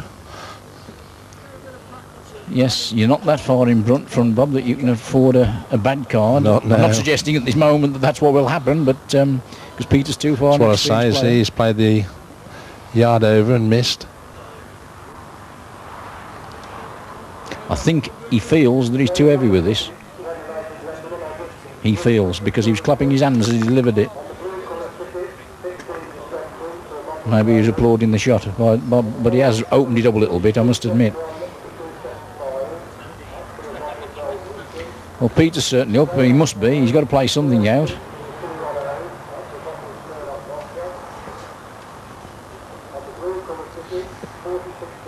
But he hasn't. Slid by both of them. 2 more to Richard Everett.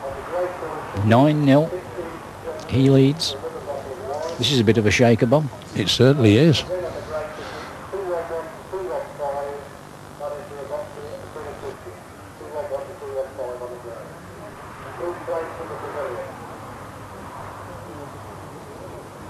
Yes, I suppose in the last, 7-10 years, he must have the best record for us. Of course, Richard has won the Burton Open, and let's not remember, and I'm not prejudging anything, but last year in this corresponding match, playing number 12 for Staffordshire, he won 21-7. Did Richard?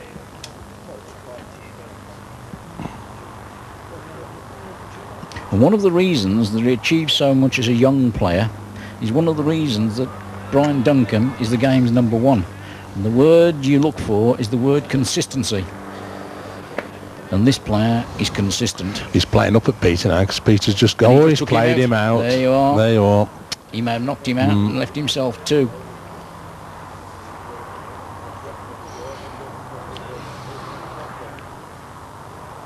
Now, he should have left too much room for Peter Varney, but whether he has or not, when you're struggling, it all depends on whether you take the opportunities. But I do think that Peter's taken that one from this count, and he has. He'll be relieved to get that one.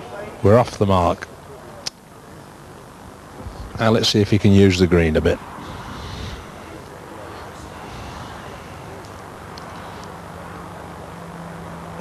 I think he was looking in this bottom corner, but somebody's already just beat him to it.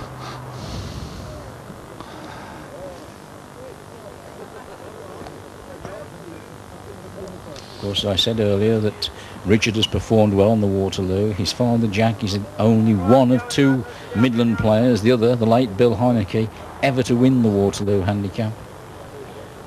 And has been brought up in the bowling tradition, Richard.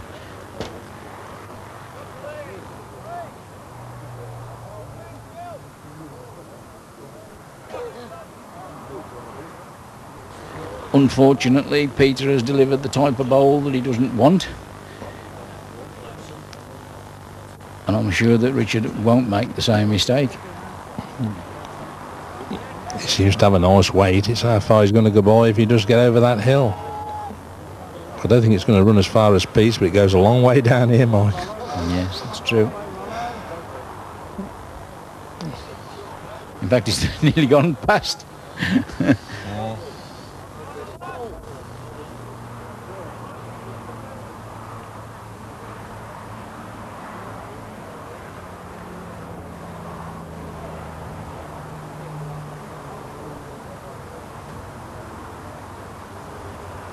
Now, Can he stop? Fall over. Here it goes. On a dry day, Mike, that'll leave him belly down to the bottom, that would. And Richard's chasing this one up. Well, if he gets over the hill, he's won it. It's a breath job now. Isn't it agonising? You can't touch it, and yet you want it to stop. I thought if he just got over the hill, he would win it. So Richard, 10-1.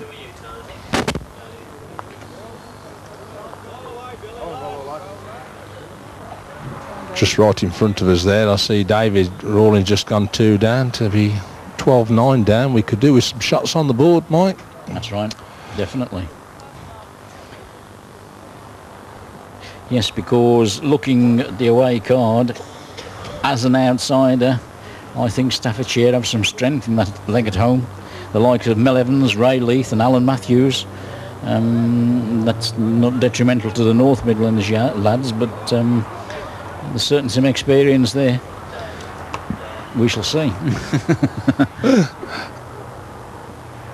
It always amazes me, you know, Bob, when I sometimes make predictions in this game and people pick me up on it. I often say, well, don't they make predictions in other sports? Don't do the pools every week or back horses. Isn't that a prediction? Oh, well.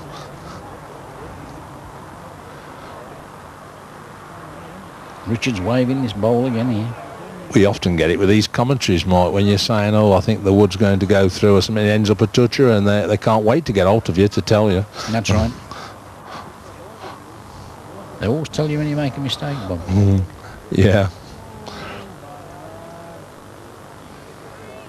And that's a good bowl from Good wood. Barney.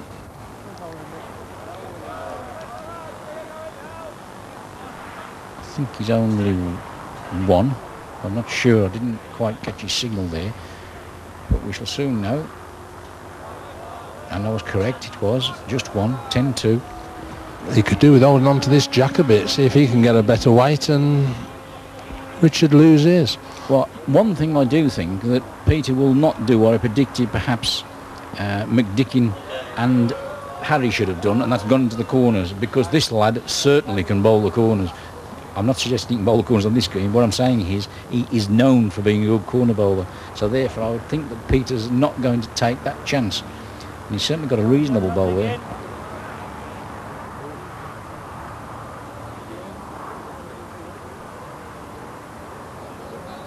He's got a nice delivery, hasn't he, Mark? Very smooth. That's right. And I'll tell you what, he's not far away. I'd say he's low. You're right, Bob. Coming back towards us. Determined there, facial expressions of Richard Everett. Peter knows he's got to get these twos. It's twos that win bowls matches. I would say he's 2 on. Yes, he's 2 there, but now Richard's got to get a bit higher up. Which I think he is. He could be higher up this. He's higher up this time, yes. But is his weight? Is his weight going to stop him? Gone through. 2 to Peter Varney. And let's have a look at some of the other scores, Bob, in these last 4 ends. Yeah. In its home leg. Starting off with game number 11, which, unless my eyes deceive me, shows that Joey Irons is 12-4 down against the man they call Pon. Pon, that's what they call him. Black Country, lives down the road from me. It's not Andy Petford, as indicated on the programme. It's his father, Tony Petford, from the Amery Club, who plays in actual fact in the Warwick and Worcester Association for the George, who last year won the Premier title. A very, very good bowler. Another father and son combination. Now, game number 10 shows Steve Bennett, 6-4 up against Derek Cox. And then the man himself, David Rawlins, who's not having a very happy afternoon by the look of it against Billy Bowater, because he trails Bill 13-9. We're not doing very well in these last 4, Mike. No, that's true. You're saying the fortunes of bowls. We watched Joey bowl a splendid game, didn't we, at Newdigate to beat That's Alan right. Thompson. Cracking game. But I don't think, if my memory serves me right, that Joe was successful on this green last year, but I'm just checking my records. I might be wrong there. No, I beg his pardon. He did. He won 21-17. Yes, he beat Andrew Kearns. But as you say, he bowled very well at Newdigate. Now back to this game with Pete Varney. This big swinging mark in the saucer again. Can he stop? Hit it. He's got it. Maybe 2 on here. The pressure's now turned onto Richard. He's running this one up. He must fancy it the way he's running it. I'll say he's short. He's going to bend round and miss. Gone away. Yeah, he's short.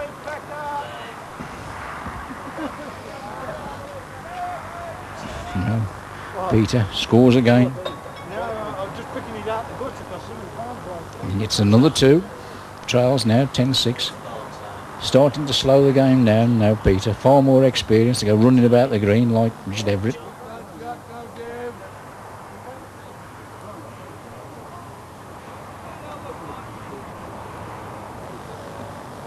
He's going for a slightly different mark this time, Mike. He's come 10 yards further on. Now, anything past this is going to whistle away.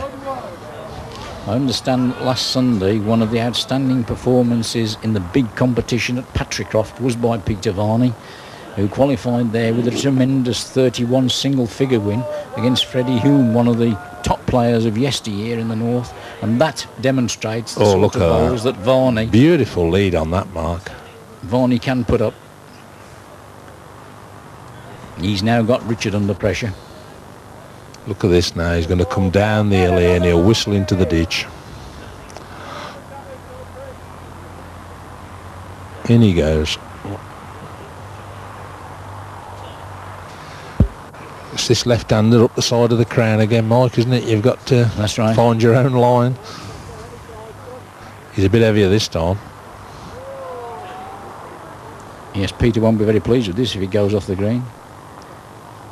Mind you, he'll stop Everett firing, I would think. Well, he's a brave man who wants to fire at that, isn't he? Yes, he is. He's a bit more thinking of saving one.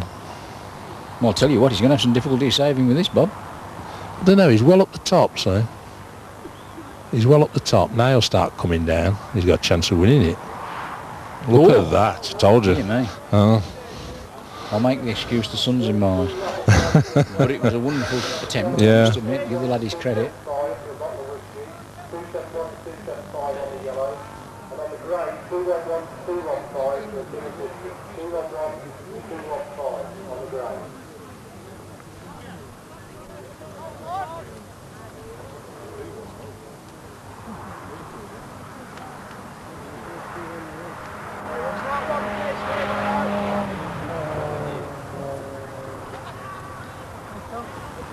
I think Peter's starting to take control, Bob. He's definitely finding a nice weight, isn't he? Remember, he was 10-1 down. He's now 10-7 down. 2 here, and he's right back in it. Oh, lovely wood. See, just underneath, and it comes down this saucer. Look at it running down. Yes.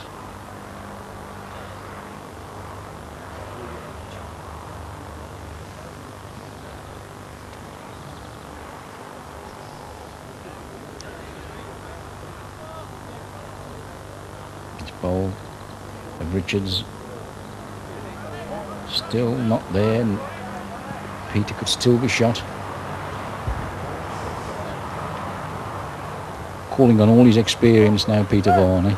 Always a lot of responsibility on the last player on the green.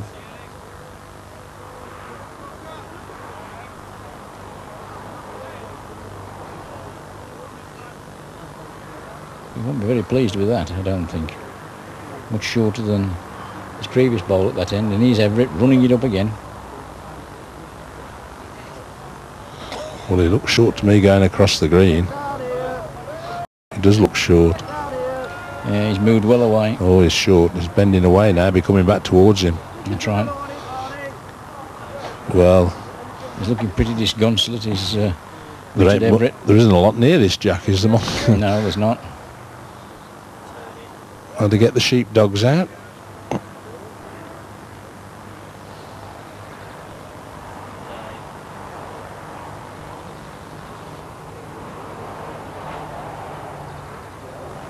Oh, he's conceded, Richard has, to Peter. So Peter pulls another one back. Now 10-8 to the Staffordshire youngster.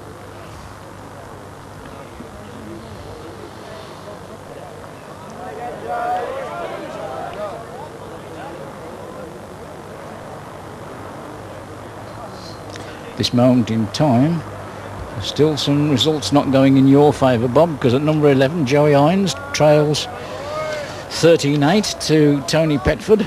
And Dave Rawlins is still struggling after his holiday. He trails 14-11.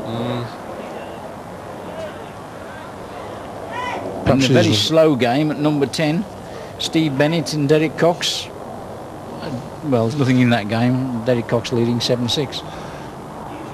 Peter's played about, what, 2 yards, 3 yards through on this, his first lead. He's given Richard Everett an opportunity here. An opening.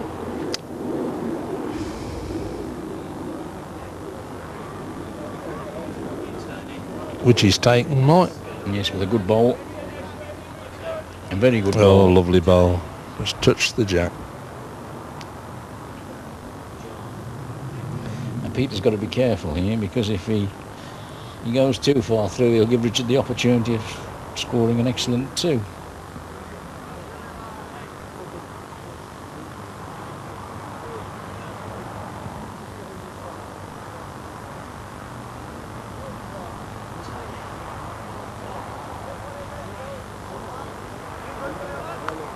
Well, he's chosen to play up at it, Bob, I think.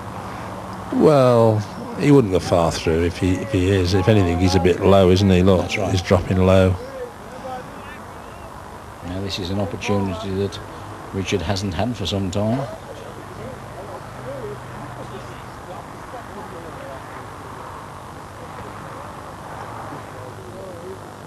This looks to be 2 on the card to me.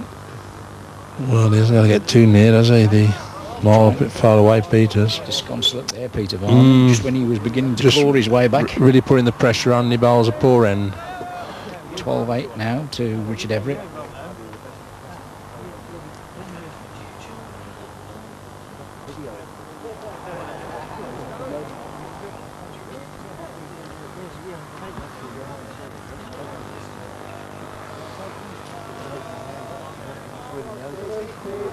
Now a complete change of mark here, of course, similar to what Richard Everett was bowling much higher up the green before.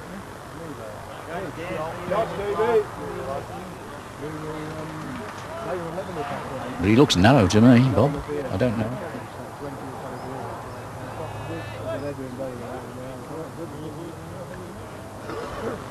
He's got dead weight. Yes. Just 2 yards on the side, yeah. Peter looks better. He's got the better line, hasn't he, altogether? Good bowl. That's a good wood there. Needs a correction bowl now from the Staffordshire player. Well, he's not slow. He needs to gather something.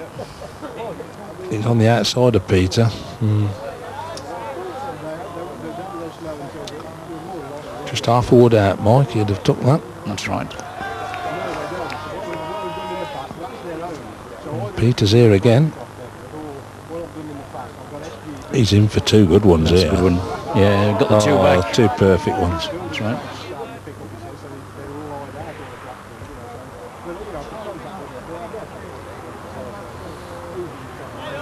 Yet to take the lead, Peter Varney, but he's within 2 now. 12-10, Richard Everett leads.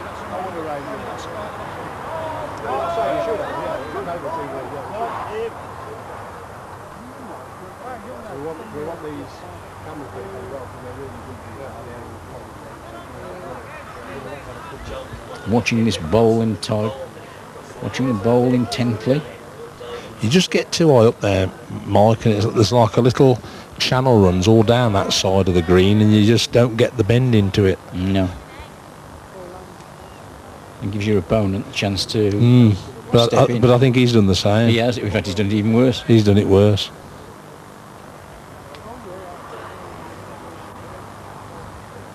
But whether he'll catch him out again, I don't know. See, it's on the whereabouts now on that slope. That's he's got better. to curl round. He's a bit overpaced. I hope it'll go down this hill. Ooh, yes. No, it's stopped. Well, he's wide enough again, you know. Yes, he could go down the other way. He could have left a silly two, as they call it here. Yeah. Yes. Yes. That was a bad two. I didn't think he'd possibly follow his first one out there. Game number 12, 12 across. Here we go, down into that big saucer again. Well, this is a good comeback, Bob. Yes, it is, isn't it? I wish I was so confident about some of these other players. Joey Hines is 17-8 down. Rawlins is 18-11 down. Things are looking a bit black.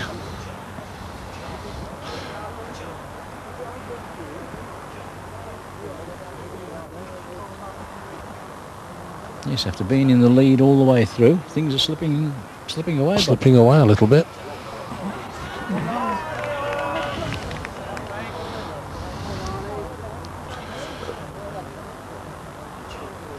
Nice lead from Peter there. That's right. This is short, I think. Oh, this is going to start curling away. Look, short. Oh, it'll go back on itself. You actually have to bowl past the jack on this, Mike. Coming through the back door. Where's this one going? Yes, Oh, this is all right. He's a different line altogether. Another good bowl. But it's still a bit now. He's watch it go away now.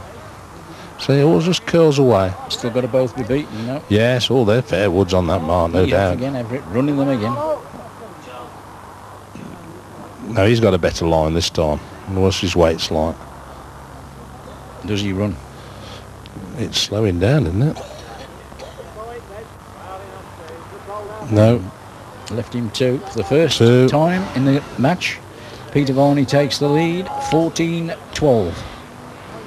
Pete has this theory, Mike, that even though he was, what, 10-1 down, was he? 10-1 down. If he thinks he's bowling well enough, he doesn't get sort of too perturbed, because he knows when he gets hold of the jack that he's going to perform. It's being 10-1 down, bowling bad woods that you've got to worry. I've experienced it, Bob. Yeah. See, now after that he's gone and bowled what does Harrie Rigby say? No ball, is it? That's right.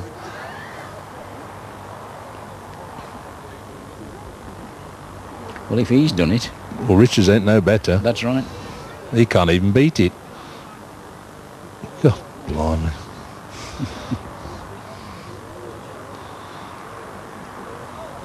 Neither of those would count, I would think. No.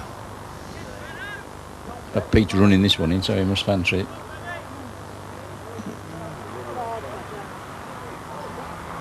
Well, it's no good. It was right underneath. That's right.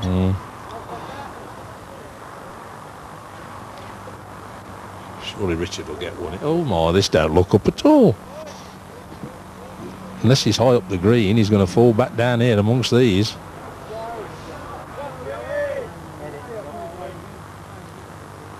Close look. Well, look at that lot. But they are well away. St Bernard to get drunk trying to find them, Mike. Richard Everett's got the one he wanted. It's a bad one, but it looks the same on the card. So it's 14-13 now to Peter Varney.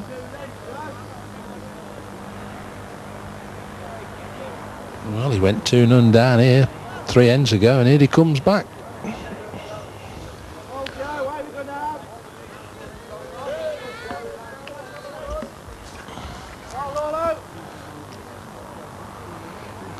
He's got better. I think he's short and wide here. That won't be good enough, I don't think.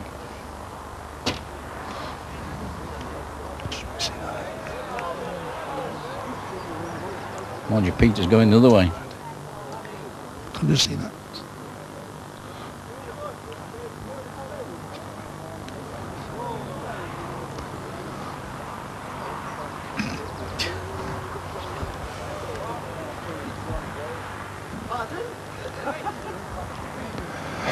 Well, this was nothing like the end they bowled previously down here, Mike, was it? Definitely not. Pete would think he's going to get one here out of this lot. Oh, he's wide. He's going to Very difficult. Can't see, they're spread about a bit.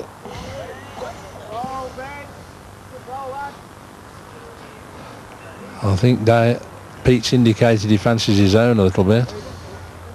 One to Pete, No. one to Richard. Conceded one to Richard. So we're now back to 14 across.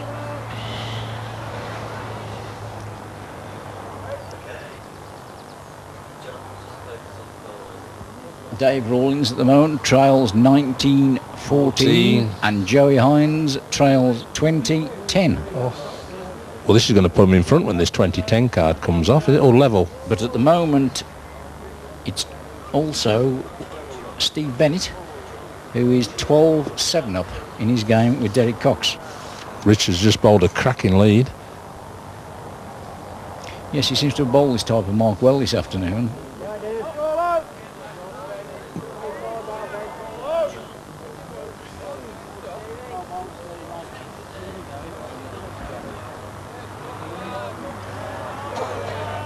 And so that game's been completed, and Tony Petford has scored a tremendous victory for Staffordshire. He's defeated Joey Hines 21-10.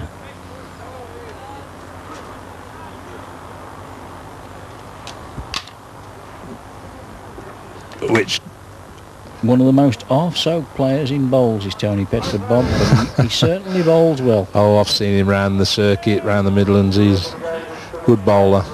Lost in the final of the Chadsmore Classic Invitation Tournament 3 years ago to Brian Duncan. Where's his son today? Is he His son's playing for Warwick and Worcester against Cheshire, and of course his son last year was the Warwick and Worcester Individual Merit Champion. Yeah.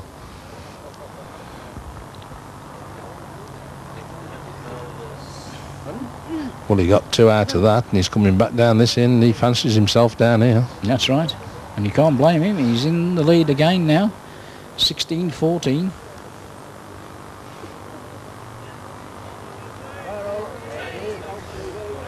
He's got a good wood. Yes, a very good bowl. Fair wood there. Still coming. Yeah, it's only about a foot short. Good wood. In front.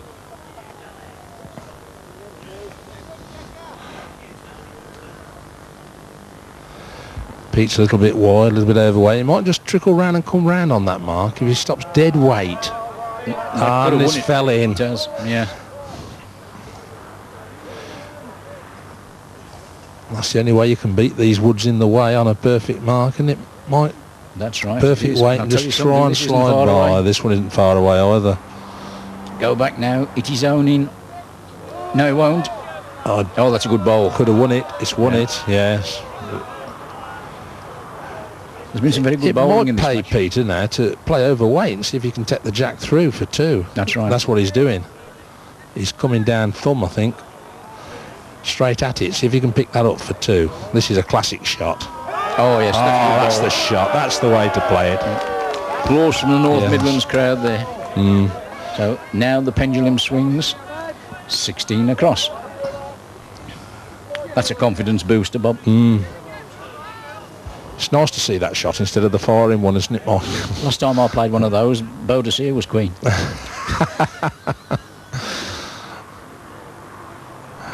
You're going to tell me you played one yesterday. No.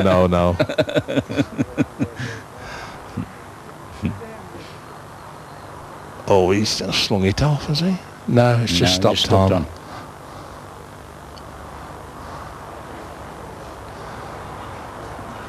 Well, it looks like at the moment, looking at the scores, that the reliable Steve Bennett is doing the rescue act for North Midlands. He's leading 14-7, and you need that card, Bob. Badly. Peter's pulled up about 3 or 4 yards short on this one. Andy isn't going to, but he's gone wide. He could come down a bit. No, he might have won. He's got a bit low and it's pegged down. Crucial end, this. It's got a lot of work to do. It's got a lot of work to do. He's done it. It's fairly wide. Whether Richard adjusted, he's got to stop up above the jack. He likes it. He's low again. Oh, it might. Very difficult. It's still rolling roll back. and he shook his head, so... He might be 2 down here, you know. Oh, I don't know. He's pointed at his own wood as if he fancies... He's a good judge of a measure, young Everett. I've noticed that before, and I know his father thinks he is, so... Well, I don't know whether he's pulled that out to concede it or pulled it out to look for 2. Measures. So Tony Green, the man in black. He's called on again to make a decision. Because in actual fact, Tony Green was the referee for the final. He was, yes, down at the Counting Green. That's right. I think he was 3rd choice today, wasn't he? Yes, he is 3rd. Aye. 2's cried off. I suppose to referee on this green, Mike, you've got to have one leg shorter than the other, so that's right. Perhaps Tony has.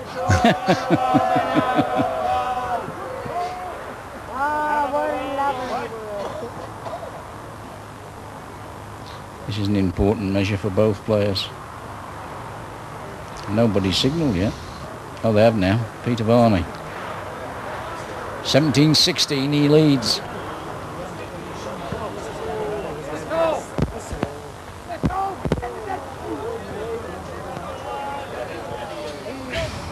But I'll say this, whoever wins this, from Staffordshire's point of view, they'll be pleased with this scoreline, even if Richard doesn't score anymore.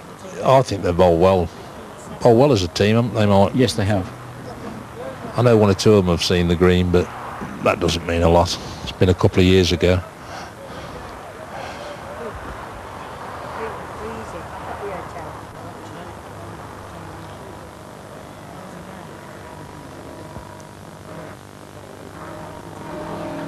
He's going to stop, Bob.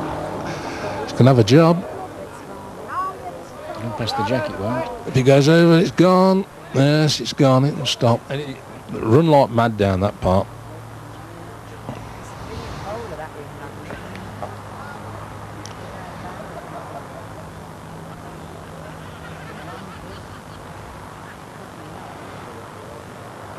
Well, this certainly won't go off. Oh no, he's going to challenge Pete to get by it, isn't he? That's right. And it's going to make a few more yardages yet. And as we speak, Billy Bowater needs just 1 against David Rawlins. 2017 he leads, but at the same time, the man in the white hat, Steve Bennett, also from Varney's club Ormswood, is playing well and winning his game 15-7. Peter Varney, meanwhile, is attempting to pass that bowl of Richard Everett's, which he's done, and now puts the pressure back on his opponent. Though it stopped a couple of yards short, it's still going to be a hard wood to beat. Richards give it its chance. And this looks a nice pace to This me. looks fairly nice. Oh, I think this is the winner with a miss. Oh, there's bad luck. He certainly wanted that one.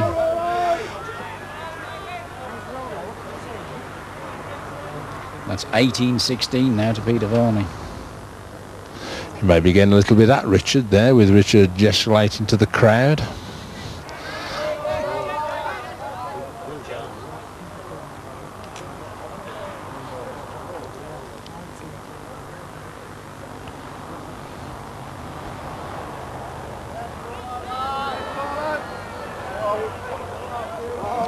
Pete's put a good lead up, yeah.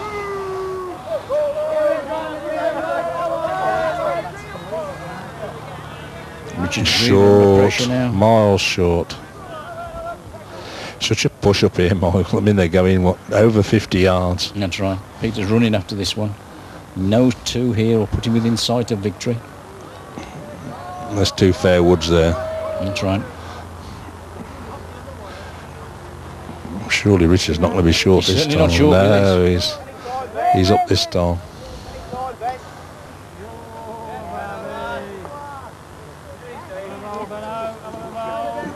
Whether he saved one is debatable. Yes, he saved one. So, Peter Varney, 1916. Dave Rawlins still fighting away. He trails 2019. And Steve Bennett leads 15-8.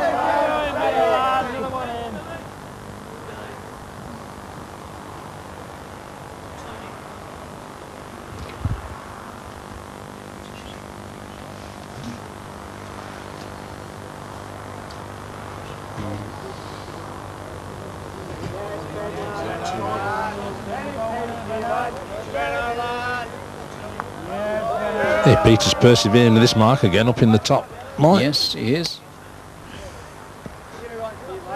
I think he's bowled a fair wood here. Yes, that's one of the two. That's a good wood. Good wood.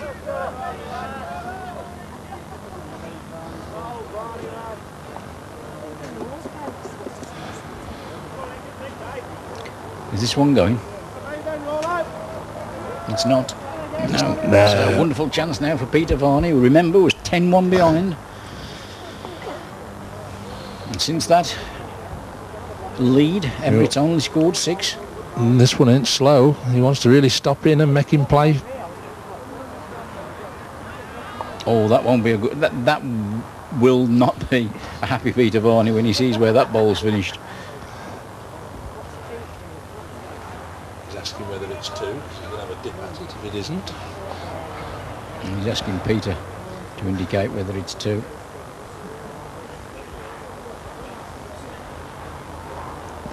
Very difficult to tell. Can't tell.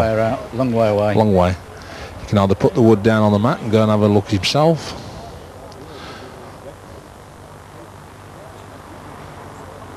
I'm a firm believer, you know, Bob, that when the game's like this, the way to find out is to go and have a look. Go and have a look yourself. Many people assume that it's the referee's responsibility to tell you on. That's not his role. No. I mean, if he misses, it's game shot if he's 2 down, obviously, but... That's right. You thought he'd go and have a look. He can't make his mind up. Oh, he's bowling it. Well, he has got room to save, at least. I'll tell you what. He's not slow. That's going to go a fair way down there. There's a bank that it'll come down off. There he's gone out, so they're going to have measures for 2 for game there. Dave Rawlings has lost his game, 21-20. Good performance there by Billy Bowater from Dudley Dell. He's rung the chimes this afternoon with a 21-20 win. Very good. Now we're calling for the measures here.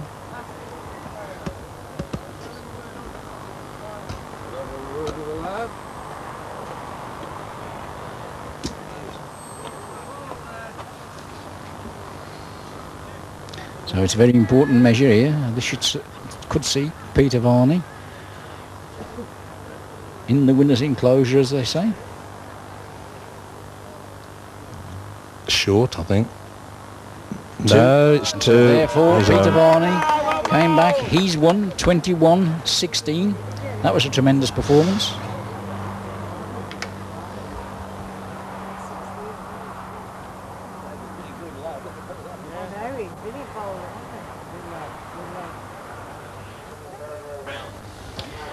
Right, and so we've come to the end of this match this afternoon, and it's been victory for the North Midlands, who've won at home by 11 against Staffordshire, and very narrowly won away by 3 in the venue at Hednesford, 14 overall. Your comments, Bob? Too close for comfort, Mike. I thought we would win a lot more than that, but in saying that, the Staffordshire team bowled extremely well here, and obviously by the results, our away teams bowled very well there. But I really thought we'd win by more than that here. We've only won by 11, but that's all due credit to the Staffordshire team, isn't it? That's right, and the final summing up, of course, with Yorkshire having beaten North Midlands in the opening match and now playing Staffordshire. I'm afraid, from a Midlands point of view, it's a case of hoping, because I don't see Yorkshire failing today against Cumbria, and this Staffordshire side, in my own opinion, isn't strong enough. I have with me the 2 respective team managers of the county sides today, Peter Darby and Mick Robinson. Peter, must be mixed feelings for you. You opened up with a good win against Cumbria. You've played well here today to lose only by 11, and yet disappointingly you've had a home performance on a green you gambled with. Has the gamble not come off? Well, I'm very disappointed, Michael. We've played today and lost by 11 against a team who got to the final last year of the Crossfield Cup. We've come away from home. We've lost by 11. We've beat Cumbria in the first game. We've done all the hard work, and unfortunately the result that we expected at home to win by about 35 shots has not materialised. So to say I'm disappointed is an understatement. And you hope that in the next game, of course, which is against the winners last year, Yorkshire, that you can pick it up and do the Midlands a real favour. Well, when I've got over the disappointment of today, obviously I shall have time to reflect on what's happened today and what's the next thing to do for the next match.